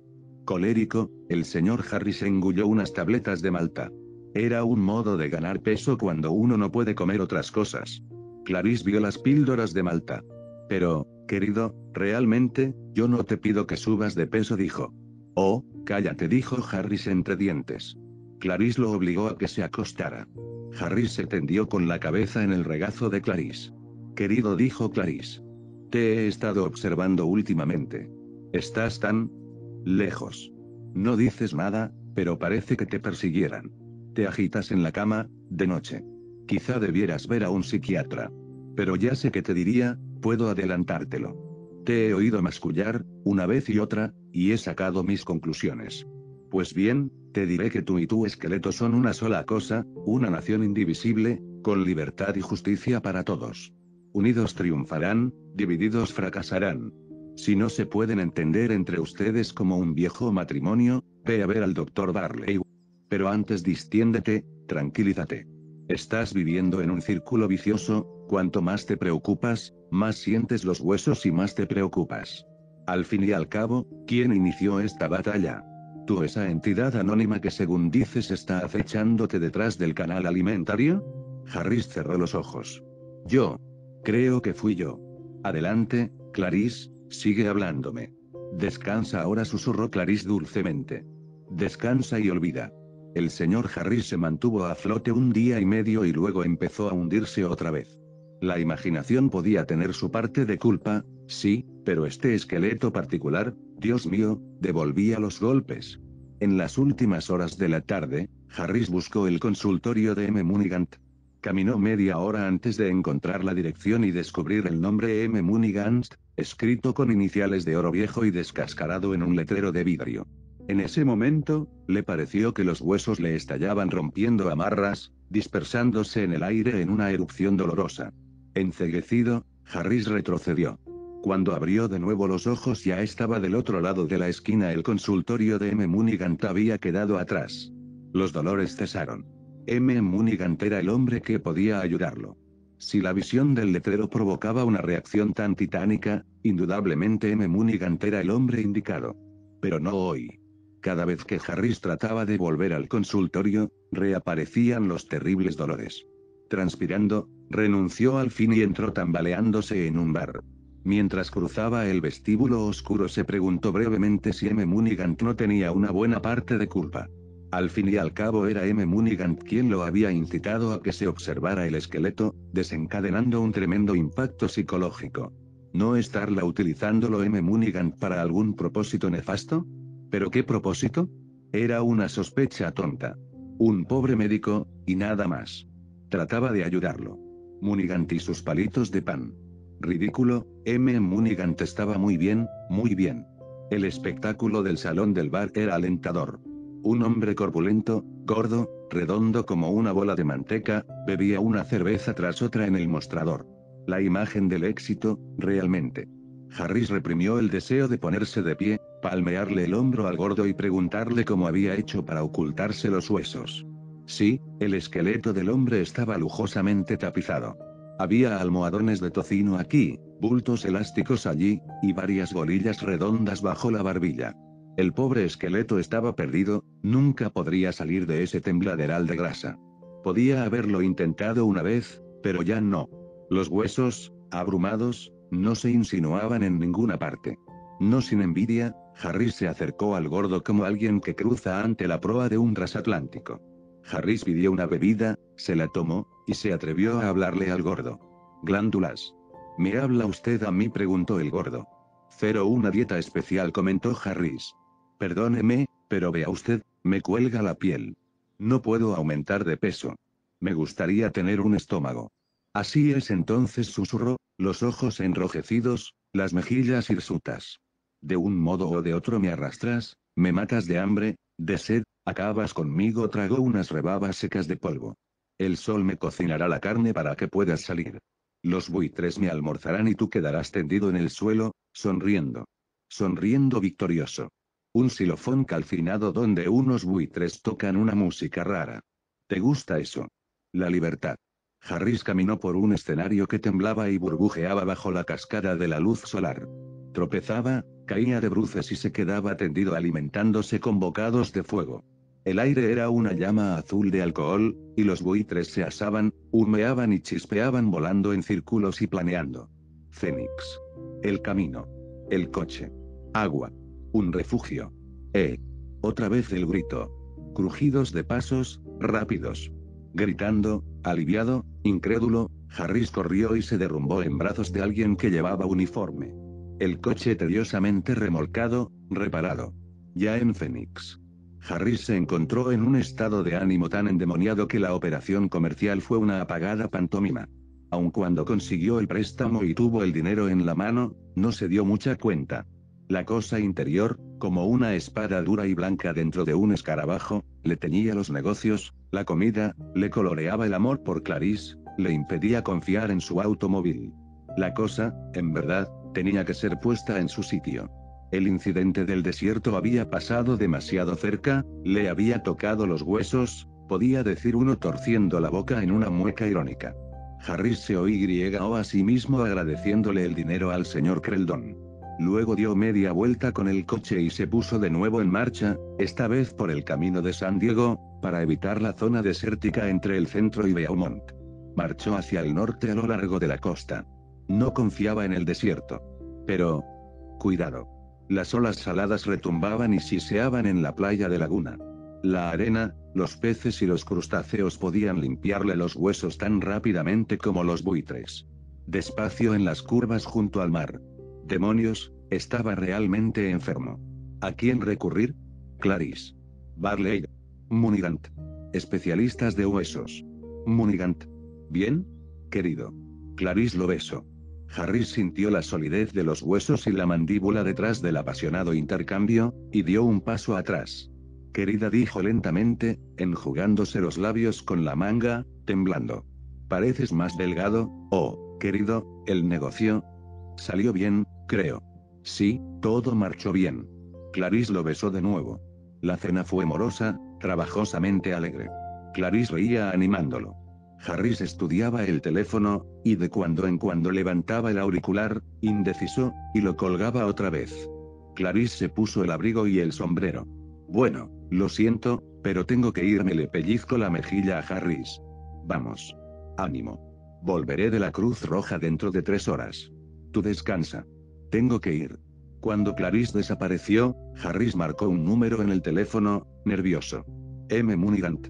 Una vez que Harris hubo colgado el auricular, las explosiones y los malestares del cuerpo fueron extraordinarios. Harris sintió que tenía metidos los huesos en todos los potros de tormentos que había imaginado o que se le habían aparecido en pesadillas terribles, alguna vez. Tragó todas las aspirinas que encontró, pero cuando 1 hora más tarde sonó el timbre de la puerta no pudo moverse. Se quedó tendido, débil, agotado, jadeante, y las lágrimas le corrieron por las mejillas. Entre, por amor de Dios. M. Munigant entró. Gracias a Dios la puerta no estaba cerrada con llave. Oh, pero el señor Harris tenía muy mala cara. M. Munigant se detuvo en el centro del vestíbulo, menudo y oscuro. Harris asintió con un movimiento de cabeza. Los dolores le recorrían todo el cuerpo, rápidamente, golpeando con ganchos y enormes martillos de hierro. M. Munigant vio los huesos protuberantes de Harris y le brillaron los ojos. Era evidente, que el señor Harris estaba ahora psicológicamente preparado. No. Harris asintió de nuevo, débilmente, y sollozó. M. Munigant hablaba como silbando. Había algo raro en la lengua de M. Munigant y en esos silbidos. No importaba. Harris creía ver a través de las lágrimas que M. Munigant se encogía, se empequeñecía. Obra de la imaginación, por supuesto. Harris lloriqueó la historia del viaje a Phoenix. M. Munigant mostró su simpatía. Ese esqueleto era un traidor. Lo arreglarían de una vez por todas. Señor Munigant, suspiró apenas Harris. No lo noté antes. La lengua de usted. Redonda, como un tubo. Hueca. Mis ojos. Deliro. ¿Qué pasa? M. Munigant silbó suavemente, apreciativamente, acercándose. Si el señor Harris aflojaba el cuerpo y abría la boca. Las luces se apagaron. M. Munigant espió la mandíbula caída de Harris. Más abierta, por favor. Había sido tan difícil, aquella primera vez, ayudar al señor Harris, el cuerpo y los huesos en rebelión abierta. Ahora, en cambio, la carne cooperaba, aunque el esqueleto protestara. En la oscuridad, la voz de M. Munigant se afinó, aflautándose. El silbido se hizo más agudo. Ahora. Aflójese, señor Harris. Ahora. Harris sintió que le apretaban violentamente las mandíbulas, en todas direcciones, le comprimían la lengua con un cucharón y le ahogaban la garganta. Jadeó, sin aliento. Un silbido. No podía respirar. Algo le retorcía las mejillas y le rompía las mandíbulas. Como un chorro de agua caliente, algo se le escurría en las cavidades de los huesos, golpeándole los oídos. Chilló Harris, gagueando. La cabeza, el carapacho hendido, le cayó flojamente. Un dolor agónico le quemó los pulmones. Harris respiró al fin un momento, y los ojos acuosos le saltaron hacia adelante. Gritó. Tenía las costillas sueltas, como un flojo montón de leña. ¡Qué dolor ahora! Harris cayó al suelo, resollando fuego. Las luces chispearon en los globos oculares de Harris. Los huesos se le soltaron rápidamente. Los ojos húmedos miraron el vestíbulo. No había nadie en el cuarto. M. Munigant. En nombre de Dios, ¿dónde está usted, M. Munigant? Ayúdeme. M. Munigant había desaparecido. Socorro. Y en ese momento Harris oyó, muy adentro, en las fisuras subterráneas del cuerpo, los ruidos minúsculos, inverosímiles, chasquidos leves, y torsiones, y frotamientos y hocicadas como si una ratita hambrienta allá abajo, en la oscuridad roja sangre, mordisqueara seriamente, hábilmente, algo que podía haber estado allí, pero no estaba. Un leño, sumergido. Clarice, alta la cabeza, iba por la acera directamente hacia su casa en St. James Place. Llegó a la esquina pensando en la Cruz Roja y casi tropezó con el hombrecito moreno que olía a yodo. Clarice no le habría prestado atención, pero en ese momento el hombrecito sacó de la chaqueta algo blanco, largo y curiosamente familiar, y se puso a masticarlo, como si fuese una barra de menta. Se comió la punta, y metió la lengua cansina en la materia blanca, succionándola, satisfecho. Cuando Clarice llegó a la puerta de su casa, movió el pestillo y entró. El hombrecito estaba absorto aún en su golosina. Querido, llamó Clarice, sonriendo y mirando alrededor. Querido, ¿dónde estás? Cerró la puerta, cruzó el pasillo y entró en el vestíbulo. Querido. Se quedó mirando el suelo durante 20 segundos, tratando de entender. De pronto, se puso a gritar.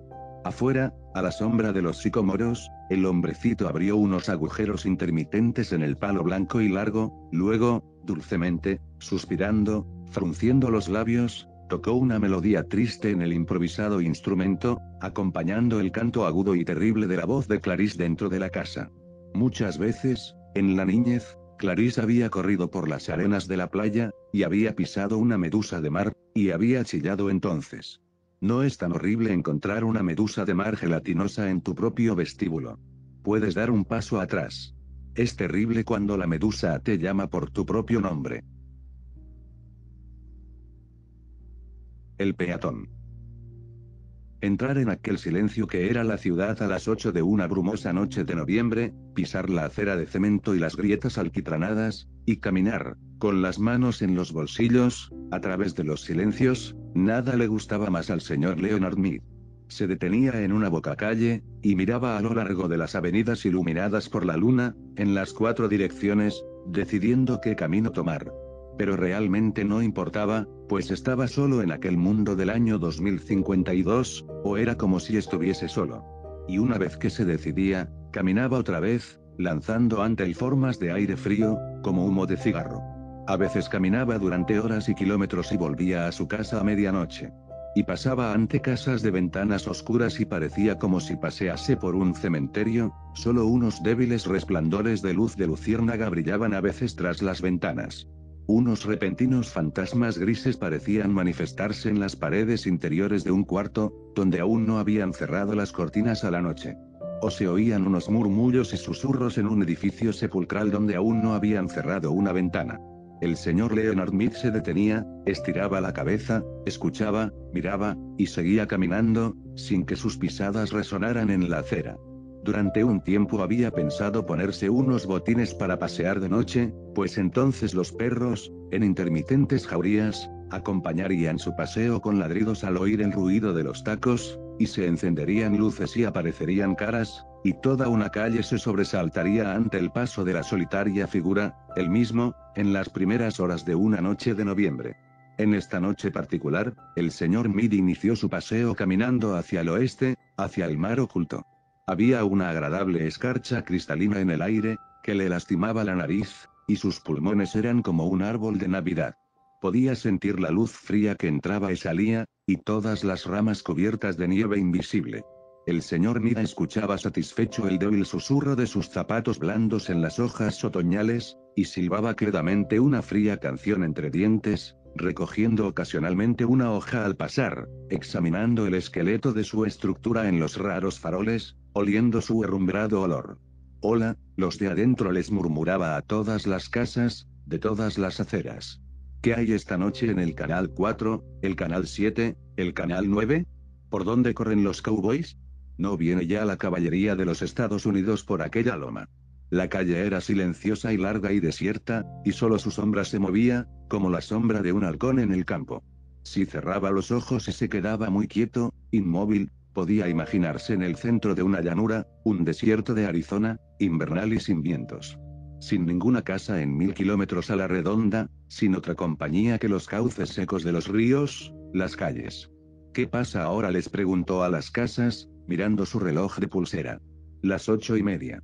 ¿Hora de una docena de variados crímenes? ¿Un programa de adivinanzas? ¿Una revista política? ¿Un comediante que se cae del escenario? Era un murmullo de risas el que venía desde aquella casa a la luz de la luna. El señor Mick titubeó, y siguió su camino. No se oía nada más. Trastabilló en un saliente de la acera. El cemento desaparecía ya bajo las hierbas y las flores. Luego de 10 años de caminatas, de noche y de día, en miles de kilómetros, nunca había encontrado a otra persona que se paseara como él. Llegó a una parte cubierta de tréboles donde 2 carreteras cruzaban la ciudad. Durante el día se sucedían allí tronadoras oleadas de autos, con un gran susurro de insectos. Los coches escarabajos corrían hacia lejanas metas tratando de pasarse unos a otros, exhalando un incienso débil. Pero ahora estas carreteras eran como arroyos en una seca estación, solo piedras y luz de luna. Leonard Mead dobló por una calle lateral hacia su casa. Estaba a una manzana de su destino cuando un coche solitario apareció de pronto en una esquina y lanzó sobre él un brillante cono de luz blanca. Leonard Mead se quedó paralizado, casi como una polilla nocturna, atontado por la luz. Una voz metálica llamó. «Quieto. Quédese ahí. No se mueva». Mead se detuvo. «Arriba las manos». «Pero», dijo Mead. «Arriba las manos, o dispararemos». La policía, por supuesto, pero qué cosa rara e increíble, en una ciudad de 3 millones de habitantes solo había un coche de policía. ¿No era así? Un año antes, en 2052, el año de la elección, las fuerzas policiales habían sido reducidas de 3 coches a 1. El crimen disminuía cada vez más, no había necesidad de policía, salvo este coche solitario que iba y venía por las calles desiertas. Su nombre, dijo el coche de policía con un susurro metálico. Mead, con la luz del reflector en sus ojos, no podía ver a los hombres. Leonard Mead dijo. Más alto. Leonard Mead. ¿Ocupación o profesión? Imagino que ustedes me llamarían un escritor. Sin profesión, dijo el coche de policía como si se hablara a sí mismo. La luz inmovilizaba al señor Mead, como una pieza de museo atravesada por una aguja. Sí, puede ser así, dijo.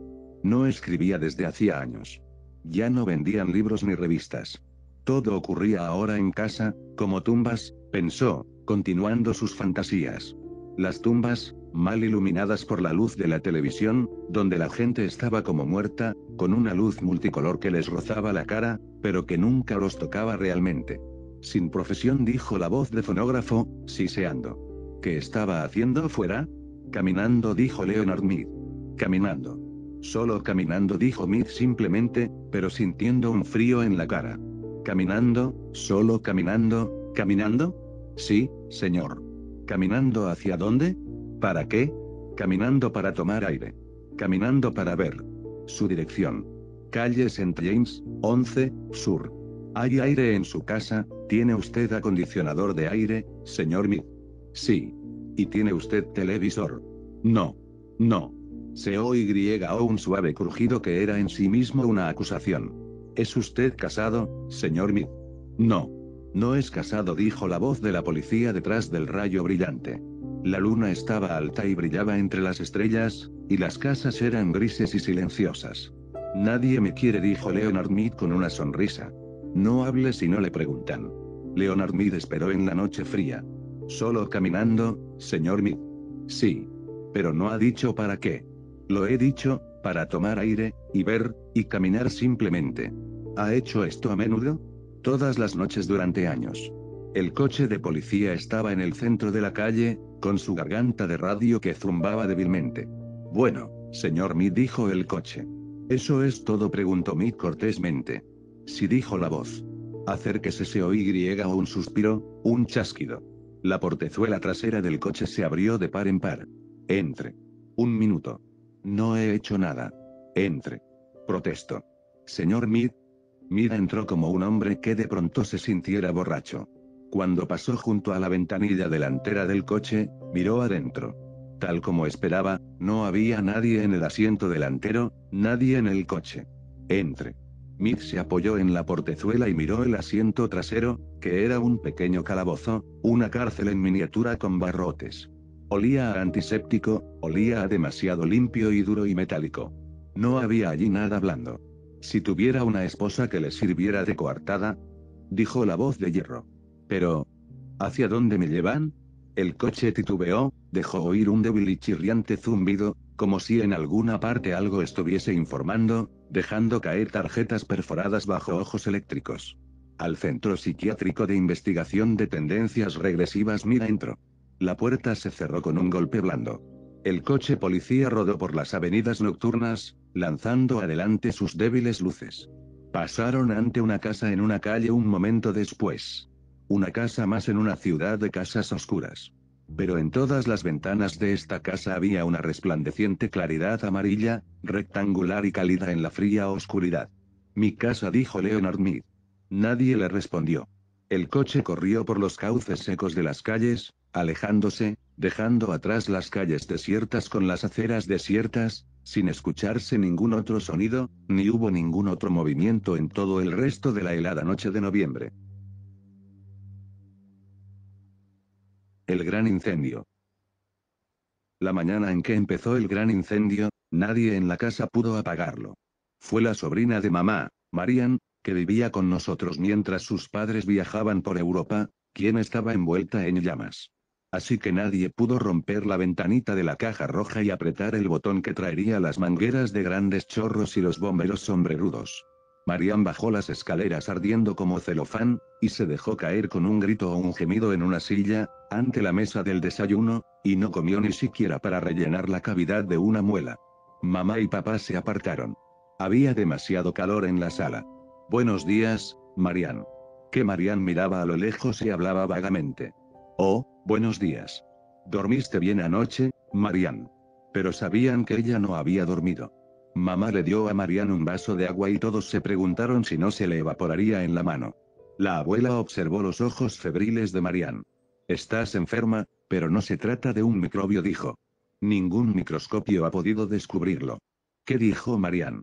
El amor es padrino de la estupidez, dijo papá desinteresadamente. Ya se le pasará, le dijo mamá a papá. Cuando las muchachas están enamoradas parecen estúpidas solo porque no pueden oír. Afecta los canales semicirculares, agregó papá, haciendo caer a las muchachas en brazos de un hombre. Ya sé. Una vez casi muero aplastado por una mujer que se me cayó encima, y permíteme decir que... Calla. Mamá frunció el ceño, mirando a Marian. No nos oye. Pasa por un estado cataléptico. Él viene esta mañana a buscarla, le susurró mamá a papá, como si Marian ni siquiera estuviera en el cuarto. Van a dar un paseo en su coche. Papá se tocó la boca con una servilleta. ¿Nuestra hija era así?, preguntó. Se casó hace tanto tiempo que me he olvidado. No recuerdo que fuera tan alocada. Uno nunca entiende que las muchachas no tienen una pizca de buen sentido en esta época. Eso es lo que pierde a un hombre. Uno se dice, oh, qué encantadora muchacha sin sesos, me quiere, creo que me casaré con ella. Se casa con ella y una mañana se despierta y descubre que la muchacha ha dejado de soñar y que ha recobrado la inteligencia y está colgando adornitos por toda la casa. Uno empieza a tropezar con cuerdas y alambres. Cree encontrarse en una isla desierta, un pequeño vestíbulo en medio del universo, con un panal que se ha transformado en trampa para osos, una mariposa metamorfoseada en avispa. Entonces inmediatamente, busca algún hobby, una colección de sellos, reuniones de club, o... ¿Cómo has aguantado tú?, exclamó mamá. Marian, háblanos de ese joven. ¿Cómo se llama? Isaac Van Pelt. ¿Qué? Oh. Isaac, sí. Marian había estado agitándose en su cama toda la noche, a veces hojeando rápidamente libros de poesía y descubriendo versos increíbles, a veces descansando de espaldas, otras boca abajo contemplando un paisaje de sueño a la luz de la luna. El aroma del jazmín había acariciado el cuarto toda la noche, y el calor excesivo de la primavera temprana, en el termómetro se leía 22 grados, la había mantenido despierta. A alguien que hubiese mirado por el ojo de la cerradura le habría parecido una polilla agonizante. Aquella mañana había golpeado las manos por encima de la cabeza ante el espejo y había bajado a desayunar advirtiendo justo a tiempo que no se había puesto el vestido. Abuela se reía quedamente todo el desayuno. Al fin dijo: tienes que comer, hija, tienes que comer. Así que Marian jugó con su tostada y logró tragar medio pedazo. Justo entonces se oyó afuera una aguda bocina. Isaac. Es su coche. Gritó Marian, y corrió escaleras arriba. Se hizo pasar al joven Isaac Van Pelt y fue presentado a todos. Cuando Marianne se fue al fin, papá se sentó, enjugándose la frente. No sé. Esto es demasiado. Fuiste tú quien sugirió que debería empezar a salir, dijo mamá. Lamento haberlo sugerido, dijo él. Pero ya lleva con nosotros 6 meses y aún le faltan otros 6. Pensé que si conocía a algún joven simpático. Si se casaban, dijo la abuela secamente, Marianne se mudaría casi enseguida, ¿no es así? Bueno. Dijo papá. Bueno. Dijo la abuela. Pero ahora es peor que antes, dijo papá. Va de un lado a otro cantando con los ojos cerrados, poniendo esos infernales discos de amor, y hablándose a sí misma. ¿Cuánto puede aguantar un hombre? Además, sé de todo el día. Hay muchachas de 18 en los manicomios. El muchacho parece simpático. Sí, podemos guardar esa esperanza, dijo papá bebiendo de un vaso, un matrimonio temprano. A la mañana siguiente, Marianne salió de la casa como una bola de fuego tan pronto como o la bocina. El joven no tuvo tiempo ni siquiera de llegar a la puerta. Solo la abuela vio cómo se alejaban rugiendo, desde la ventana del vestíbulo. Casi me tira al suelo, papá se frotó el bigote. ¿Qué es esto? ¿Huevos duros? Bueno. A la tarde, Marianne, otra vez en casa, flotó por la sala hasta los discos de fonógrafo. El siseo de la aguja llenó la casa. Marianne tocó aquella vieja magia negra 22 veces, cantándola, mientras nadaba por la sala. Me parece que tendré que encerrarme en mi cuarto, dijo papá. Me retiré de los negocios para fumar cigarros y gozar de la vida, no para aguantar a una parienta que canta bajo la lámpara. Calla, dijo mamá. Es un momento de crisis en mi vida, anunció papá. Al fin, ella es solo una visita. Ya sabes cómo son las muchachas cuando están en otra casa. Creen que están en París. Se irá en octubre. No es tan terrible. Veamos, dijo papá. Por ese entonces estaré encerrado desde hace 130 días en el cementerio de Green Lawn. Se incorporó y dejó caer el periódico al piso, como una pequeña tienda. Hablaré con ella ahora mismo. Fue hasta la puerta del vestíbulo y se quedó allí mirando a la balseante Marianne. Cantaba ella. Marianne, dijo papá. Aquella vieja magia negra. Cantó Marianne. ¿Sí? Papá miró cómo las manos de Marianne se movían en el aire.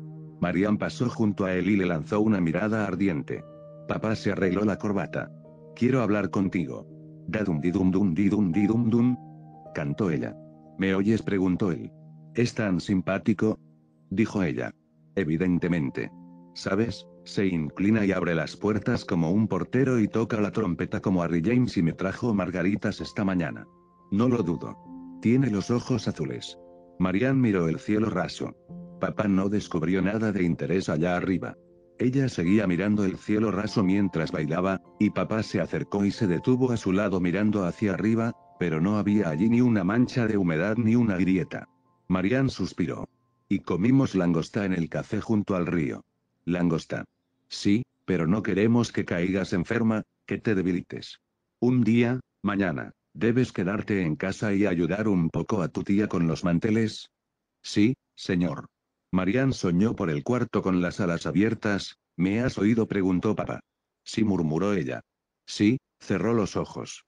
Oh sí, sí, la falda giró zumbando. Tío, dijo con la cabeza echada hacia atrás. ¿La ayudarás a tu tía con los manteles?, exclamó papá. Con los manteles, murmuró Marianne. Bueno, papá se sentó en la cocina, recogiendo el periódico. Me parece que se lo dije. Pero a la mañana siguiente estaba aún sentado en el borde de la cama cuando oyó el trueno del destartalado automóvil y a Marianne, que se precipitaba escaleras abajo, se detenía 2 segundos en el comedor a desayunar, titubeaba junto al cuarto de baño y cerraba de un portazo la puerta de la calle.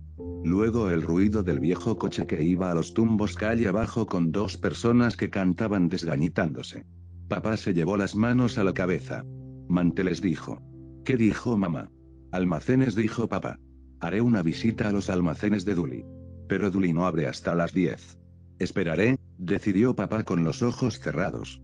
Aquella noche y 7 otras endiabladas noches, la hamaca del porche cantó una chirriante canción, hacia adelante y hacia atrás, hacia adelante y hacia atrás. Papá, oculto en el vestíbulo, aparecía en un terrible relieve cada vez que chupaba su cigarro de 10 centavos y la luz cereza le iluminaba la cara inmensamente trágica. La hamaca del porche crujió. Papá esperó otro crujido. O unos suaves sonidos de alas de mariposa, las leves palpitaciones de una risa y unas dulces naderías en menudas orejas. Mi porche, dijo papá. Mi hamaca, le susurró a su cigarro, mirándolo. Mi casa. Esperó otro crujido. Mi Dios, dijo. Fue al armario de las herramientas y apareció en el porche oscuro con una brillante lata de aceite. No, no se levanten. No se molesten. Aquí. Aquí. Aceitó los goznes de la hamaca. La noche era oscura. No podía ver a Marianne, podía olerla. El perfume casi lo hizo caer entre los rosales. No podía ver tampoco a su joven amigo. Buenas noches, dijo. Entró y se sentó y no se oyeron más crujidos. Ahora solo se oía algo parecido al aleteo de polilla del corazón de Marianne. Debe de ser muy simpático, dijo mamá en la puerta de la cocina, secando una fuente de la cena. Eso espero, murmuró papá. Por eso les dejo el porche todas las noches. ¿Tantos días seguidos?, dijo mamá. Una muchacha no sale con un festejante tantas veces si no es un joven serio. Quizá le proponga matrimonio esta noche, fue el feliz pensamiento de papá. Difícil tan pronto. ¿Y ella es tan joven? Aún así, rumió papá, puede ocurrir. Tiene que ocurrir, por todos los diablos. Abuela se rió entre dientes desde su metedora en el rincón. Parecía como si alguien volviera las páginas de un viejo libro. Que es tan divertido, dijo papá. Esperas y verás, dijo la abuela. Mañana. Papá miró fijamente las sombras, pero la abuela no dijo más. Bueno, dijo papá a la hora del desayuno. Contempló los huevos con una mirada bondadosa y paternal. Bueno, señor, anoche, en el porche, hubo más murmullos. ¿Cómo se llama el joven? Isaac. Bueno, si no he juzgado mal, creo que le propondrá matrimonio esta noche, sí, estoy seguro. Sería hermoso, dijo mamá, una boda en primavera. ¿Pero es tan pronto? Mira, dijo papá con una lógica de boca llena, Marianne es una de esas chicas que se casan rápido y jóvenes. No podemos interponemos en su camino, ¿no es así? Por una vez creo que tienes razón, dijo mamá. La boda sería hermosa. Flores primaverales y Marianne muy bonita con ese vestido que vi la semana pasada en Heidegger. Los dos miraron ansiosamente las escaleras, esperando que apareciese Marianne. Perdón, roncó la abuela alzando los ojos de su tostada, pero si yo fuera vosotros no hablaría de librarnos de Marianne. ¿Y por qué no? Hay razones. ¿Qué razones? Lamento estropearos los planes, crujió la abuela, con una risita. Sacudió la cabecita vinagrada. Pero mientras vosotros planeabais casar a Marianne, yo estuve observándola. Desde hace 7 días he estado mirando a ese joven que viene todos los días en su coche y hace sonar la bocina. Debe de ser un actor o un transformista o algo parecido. ¿Qué?, preguntó papá. Sí, dijo la abuela. Pues un día era un joven rubio, y el siguiente un joven alto y moreno, y el miércoles un muchacho de bigote castaño, y el jueves era pelirrojo, y el viernes, más bajo, con un Chevrolet en vez de un Ford. Durante un minuto pareció como si a papá le hubiesen dado un martillazo justo detrás de la oreja izquierda. Al fin papá gritó, con el rostro encendido. ¿Y te atreves a decirlo? ¿Y tú ahí, mujer, dices, todos esos hombres, y tú? Vosotros os escondíais siempre, soltó la abuela, para no estropear las cosas. Si hubierais salido de vuestro escondite, habríais visto lo mismo que yo. Nunca dije una palabra. Toda mujer pasa por eso. Es duro, pero pueden sobrevivir. Un hombre nuevo todos los días hace maravillas en el ego de una muchacha. Tú. Papá se atragantó, con los ojos muy abiertos, el cuello demasiado grande para su camisa. Cayó de su silla, exhausto. Mamá no se movía, perpleja. Buenos días a todos. Marianne corrió escaleras abajo y se desplomó en una silla. Papá la miró fijamente. Tú, acusó a la abuela. Correré por la calle gritando, pensó papá desatinadamente, y romperé la ventanita de alarma de incendios y moveré la palanca y haré venir las bombas y las mangueras. O quizás se desencadene una tormenta de nieve tardía y pueda dejar a Marianne afuera para que se enfríe. No hizo ni una cosa ni otra. Como el calor del cuarto era excesivo, de acuerdo con el calendario de la pared, todos salieron al porche fresco mientras Marianne se quedaba mirando su jugo de naranja. Las doradas manzanas del sol. Al sur, dijo el capitán. Pero dijo la tripulación, no hay direcciones aquí en el espacio. Cuando uno viaja hacia el sol, replicó el capitán, y todo se hace amarillo y ardiente y perezoso, entonces uno va en una única dirección. Cerró los ojos y pensó en las tierras lejanas, cálidas y humeantes, y el aliento se le movió suavemente en la boca. Al sur, asintió levemente con un movimiento de cabeza. Al sur. El cohete era el Copa de Oro, llamado también el Prometeo y el Ícaro, y su destino era el deslumbrante sol del mediodía. Había cargado 2000 limonadas y 1000 botellas de cerveza para este viaje al vasto Sáhara. Y ahora que el sol hervía ante ellos, recordaron una serie de citas. Las doradas manzanas del sol. Yeats. ¿No temas más el calor del sol? Shakespeare, por supuesto. La taza de oro. Steinbeck. La olla de oro. Stephens. ¿Y el pote de oro al pie del arco iris? Un nombre para nuestra trayectoria. Arco iris. Temperatura. 1000 grados centígrados.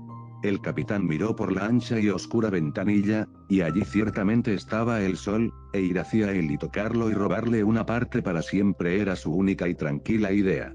La nave combinaba lo frescamente delicado y lo fríamente práctico. En los corredores de hielo y escarcha, soplaban vientos de amoníaco y tormentosos copos de nieve. Cualquier chispa del vasto horno que ardía más allá del duro casco de la nave, cualquier hálito de fuego encontraría el invierno, dormitando aquí, como las más frías horas de febrero. El audiotermómetro murmuró en el silencio ártico. Temperatura, 2000 grados. Caemos, pensó el capitán, como un copo de nieve en el regazo de junio, el cálido julio y los sofocantes y secos días de agosto. 3000 grados centígrados. Los motores se apresuraron bajo campos de nieve, los refrigerantes corrieron a 10.000 kilómetros por hora por las bocas de las serpentinas. 4000 grados centígrados. Mediodía. Verano. Julio. 5000 grados. Y al fin el capitán habló con toda la serenidad del viaje en su voz. Ahora estamos tocando el sol. Los ojos del capitán eran de oro fundido. 7000 grados. Como un termómetro mecánico podía parecer excitado, aunque solo tuviera una voz de acero, sin emoción. ¿Qué hora es?, preguntó alguien. Todos tuvieron que reírse. Pues ahora solo era el sol y el sol y el sol. El sol era todos los horizontes, todas las direcciones. Quemaba los minutos, los segundos, los relojes de arena, los relojes mecánicos, quemaba el tiempo y la eternidad. Quemaba las pestañas y el suero del mundo oscuro detrás de los párpados, la retina, el oculto cerebro, y quemaba el sueño y los dulces recuerdos del sueño y la frescura del anochecer. Cuidado. Capitán. Breton, el primer piloto, cayó boca abajo en la cubierta. Su traje protector estalló y silbó, y su temperatura, su oxígeno y su vida asomaron abriéndose como un capullo de vapor escarchado. Deprisa. En el interior de la careta plástica de Breton, unos lechosos cristales se habían depositado ya formando ciegas figuras. Se inclinaron a mirar. Un defecto en el traje, capitán. Muerto. Helado. Miraron el otro termómetro que mostraba cómo vivía el invierno en aquel barco de nieves. 1000 grados bajo cero. El capitán observó la estatua de escarcha y los centelleantes cristales que se formaban sobre el cuerpo. Una ironía de la más fría especie, pensó, un hombre que teme el fuego y que muere por la escarcha. Se volvió. No hay tiempo. No hay tiempo. Déjenlo ahí, sintió que se le movía la lengua. Temperatura. Las agujas saltaron 4000 grados. Mire. ¿Quiere mirar? Mire. El hielo de la nave se hundía. El capitán torció la cabeza para mirar el cielo raso.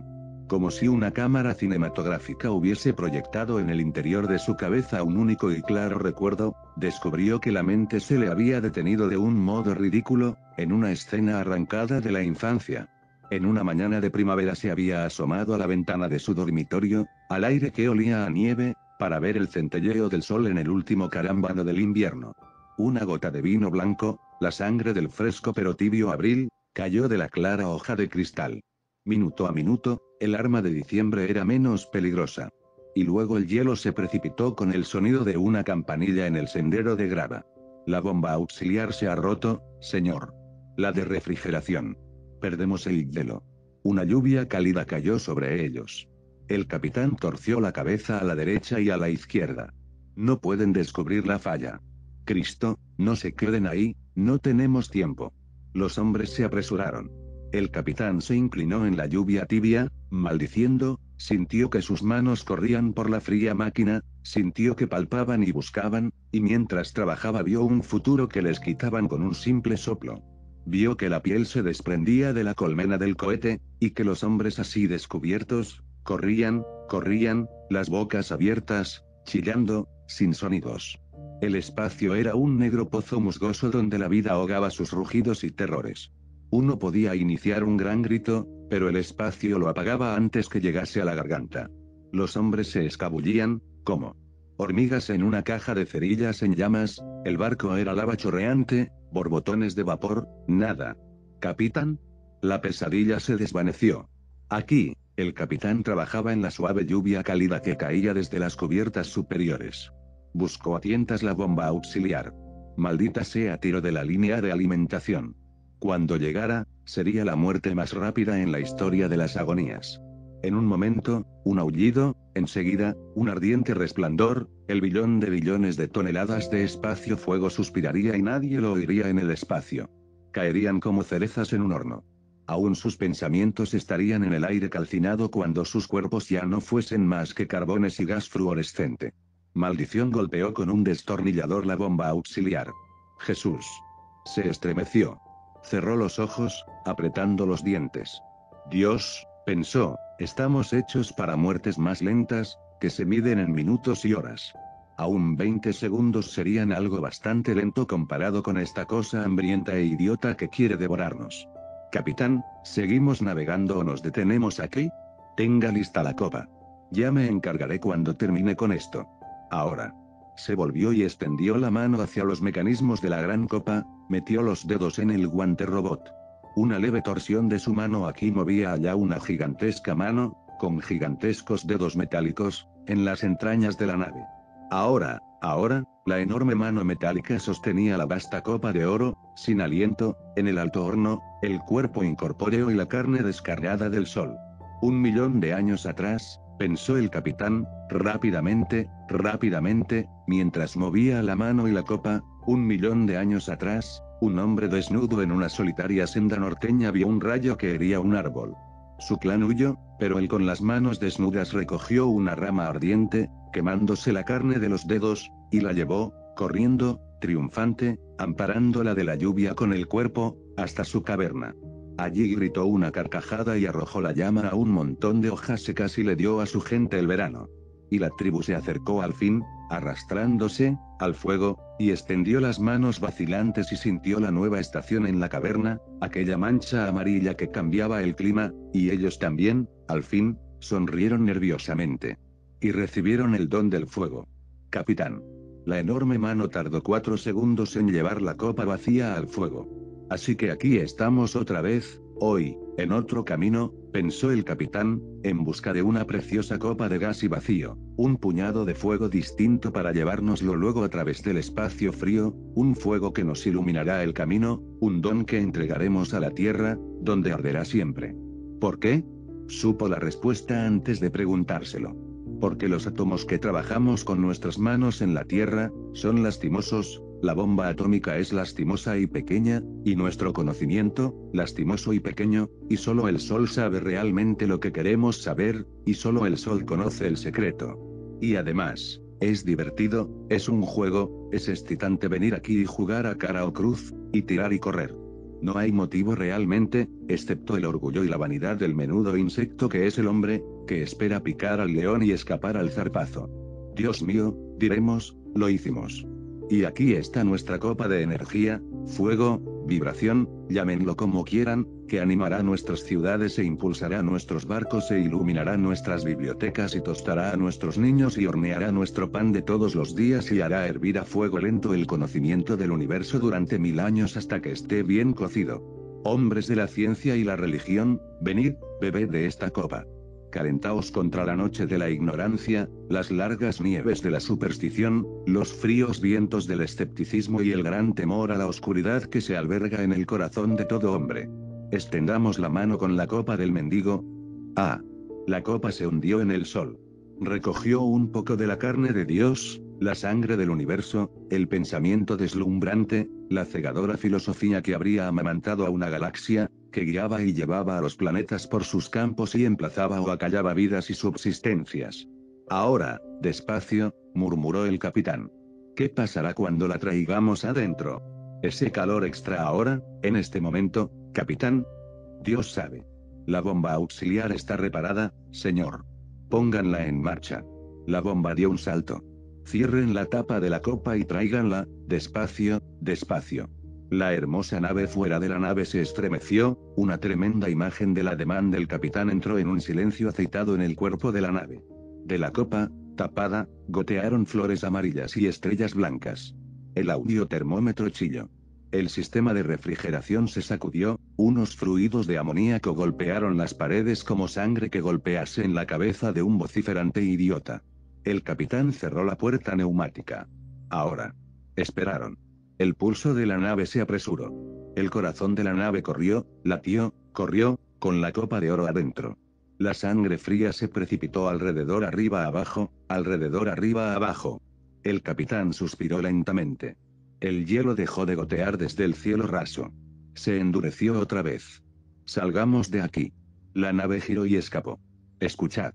El corazón de la nave latía más lentamente, más lentamente. Las agujas bajaron, chirriando sobre sus ejes invisibles. La voz del termómetro cantó al cambio de las estaciones. Todos pensaban juntos ahora, alejémonos más y más del fuego y las llamas, el calor y los metales fundidos, el amarillo y el blanco. Vayamos a la frescura y la oscuridad. Dentro de 24 horas quizás hasta podrían desmantelar algunos refrigeradores, dejar que muriese el invierno. Pronto navegarían en una noche tan fría que sería necesario recurrir al nuevo horno de la nave, sacar calor del fuego abroquelado que llevaban como un niño que aún no ha nacido. Volvían a sus casas. Volvían a sus casas, y el capitán tuvo tiempo entonces, mientras atendía el cuerpo de Breton, que yacía en una playa de blanca nieve invernal, de recordar un poema que él mismo había escrito muchos años antes. A veces el sol es un árbol en llamas, su fruto dorado brilla en el aire tenue, en sus manzanas habitan la gravedad y el hombre, el hálito de su culto crece y se extiende cuando el hombre ve el sol como un árbol en llamas. El capitán se quedó un rato junto al cuerpo, sintiendo muchas cosas distintas. Me siento triste, pensó, y me siento bien, y me siento como un niño que vuelve de la escuela a su casa con ramo de dientes de león. Bueno, dijo, con los ojos cerrados, suspirando.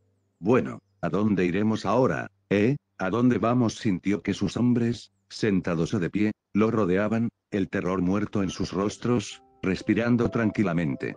Cuando uno ha hecho un largo, largo viaje hasta el sol, y lo ha tocado y se ha demorado, y ha saltado a su alrededor, y se ha alejado rápidamente, ¿a dónde va uno entonces? Cuando uno se aleja del calor y la luz del mediodía y la pereza, ¿a dónde va? Sus hombres esperaron a que lo dijera. Esperaron a que él reuniese en su mente toda la frescura y la blancura y el clima refrescante y bienvenido de la palabra, y vieron cómo movía la palabra en la boca, suavemente, como un trozo de crema helada. Hay solo una dirección en el espacio desde aquí, dijo al fin. Los hombres esperaron. Esperaron mientras la nave se hundía rápidamente en la fría oscuridad, alejándose de la luz. El norte, murmuró el capitán. El norte. Y todos sonrieron, como si un viento se hubiese alzado de pronto en una tarde calurosa. Fin.